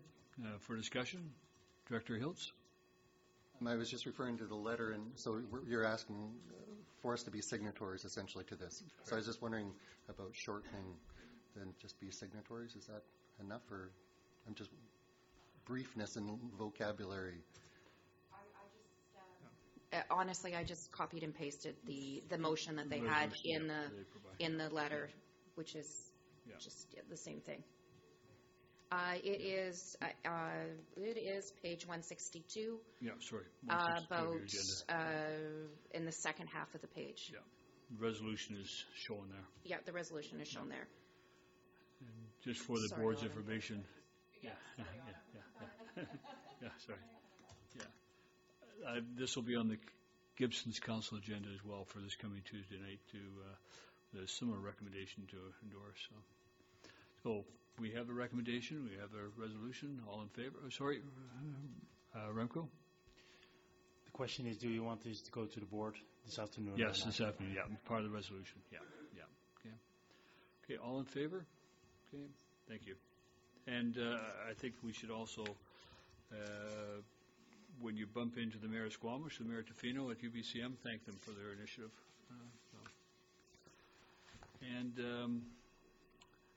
Finally, on this agenda, yes, thank goodness, we have a paper from Karen, other page.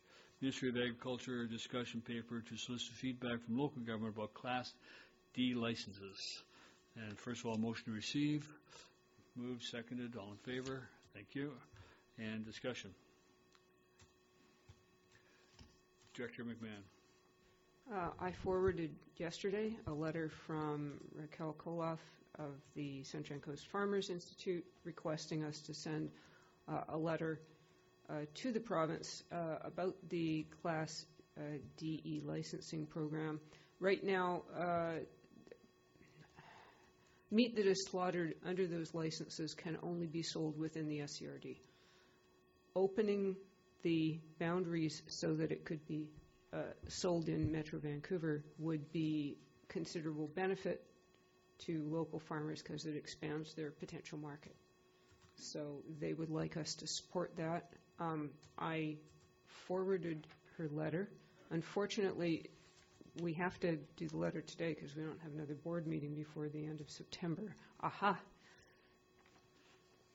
Director Hall. Mr. Hall. Thank you, Chair. In terms of process, staff have placed this item on, or intend to place this item on the Agricultural Advisory Committee meeting, which will be occurring, I believe, next week, and have secured a short extension from the province to respond. And so would suggest as a process that along with the correspondence received, the comments of the Agricultural Advisory Committee can form the basis of a short staff report to be brought to the October Planning Committee meeting, advanced to the board, and then submitted to the province within their deadline. Okay, so this has been action by staff. Do we need a motion to refer this to the Advisory Planning Committee then? Agricultural Advisory Planning Committee? No, Chair, staff took that initiative. Okay. Thank you. Good. Thank you. Okay, I see no further business right now. New business. I'm sorry, we do have new business. And then I have a question about the in-camera. So that new business, Bylaw 310 update has been requested. Somebody be able to provide an update on Bylaw 310?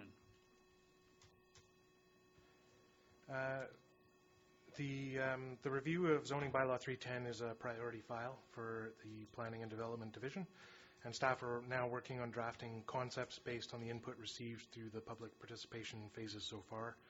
Information sharing and coordinating conversations are also beginning with member municipalities, most notably with the District of Sechelt. And focus groups on a draft for first reading are planned for the coming quarter. And staff would note that staff vacancies are a factor in timing. Thanks. Okay. All right. Thank you very much for that report. And then report on short-term rentals update. All part and parcel of that then. 310. Thank you, Chair. They are separate processes with separate process steps occurring, but again, another priority file. And staff are pleased with the volume and quality of input received at the public hearing, and are working on a report now.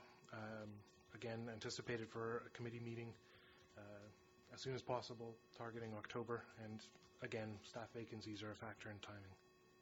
Okay.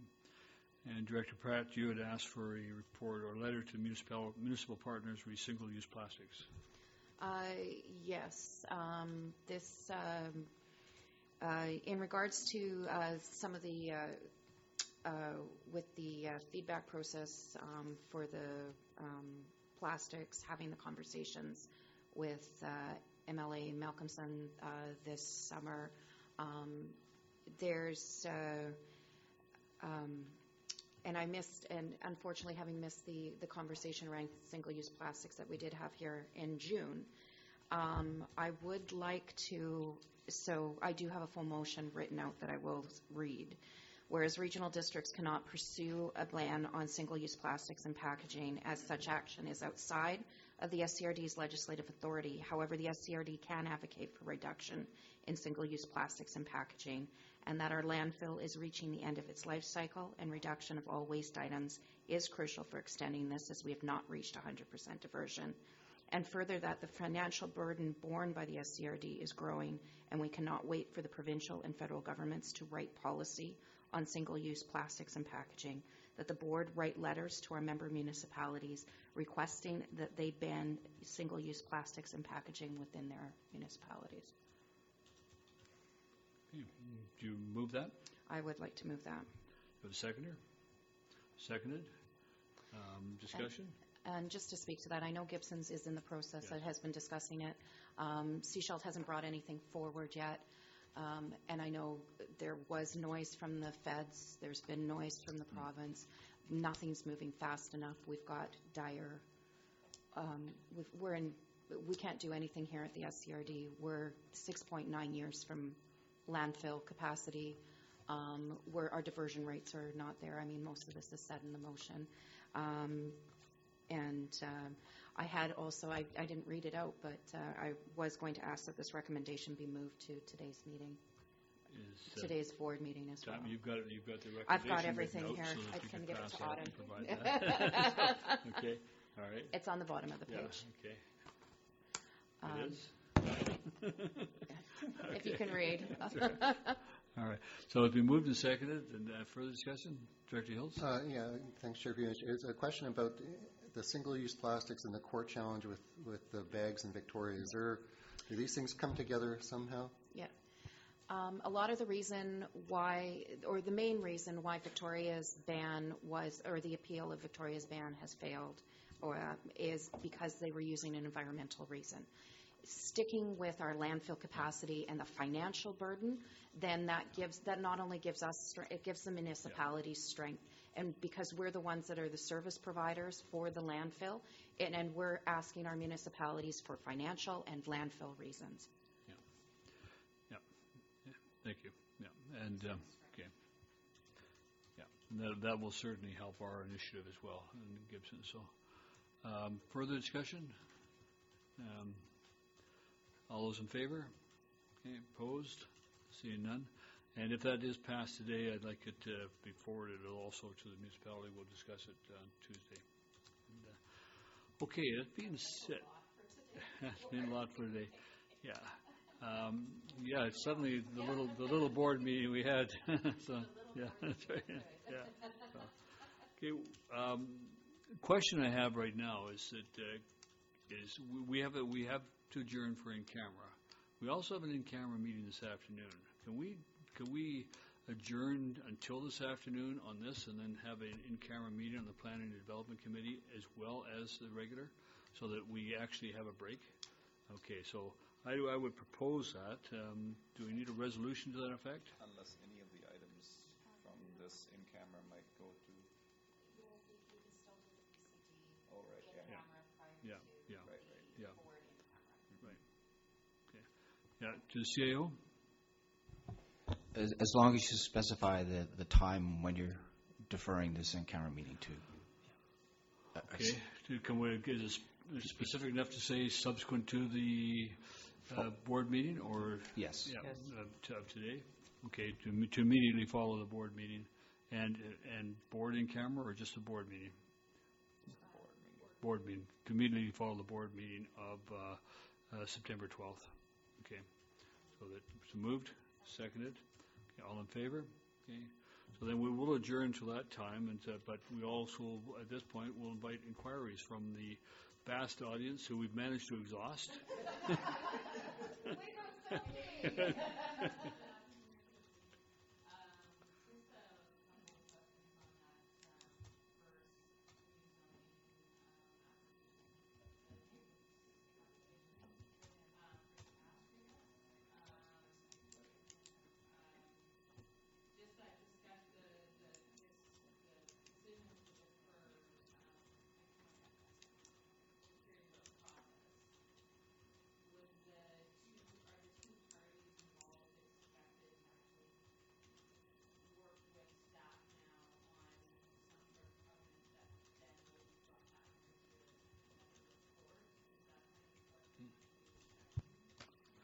That was my understanding. Giving them an opportunity. They may not come back with a covenant request, but at least they'll have a chance to talk about an alternative solution to the problem and give them a chance to do that and then come back to the board without disrupting the process further or having to start it all over again. So that would be the option. It would amend the process at that point in time, but it wouldn't start all over again. Yeah.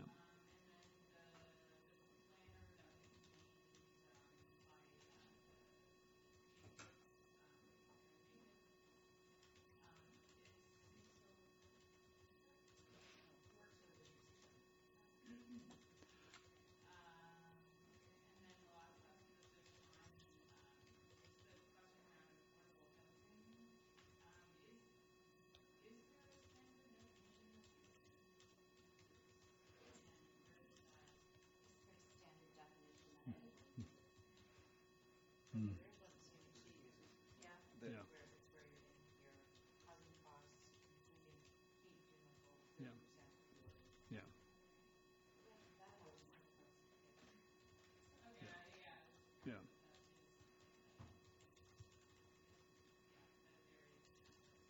Yeah. Yeah.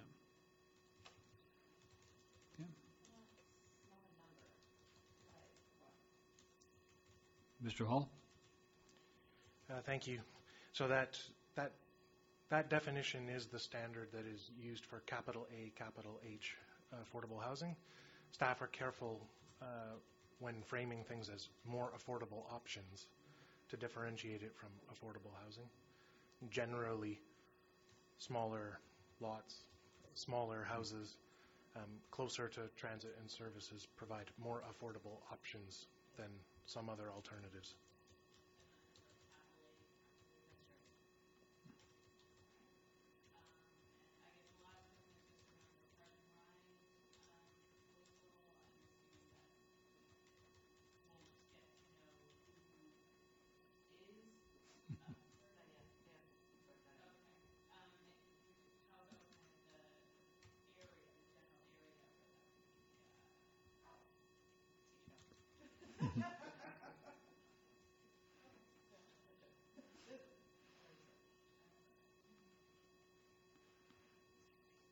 Okay, no further questions? David just showed up for lunch. Mr. Kroll, do you have any questions? All right, we stand adjourned. Thank you very much, everybody.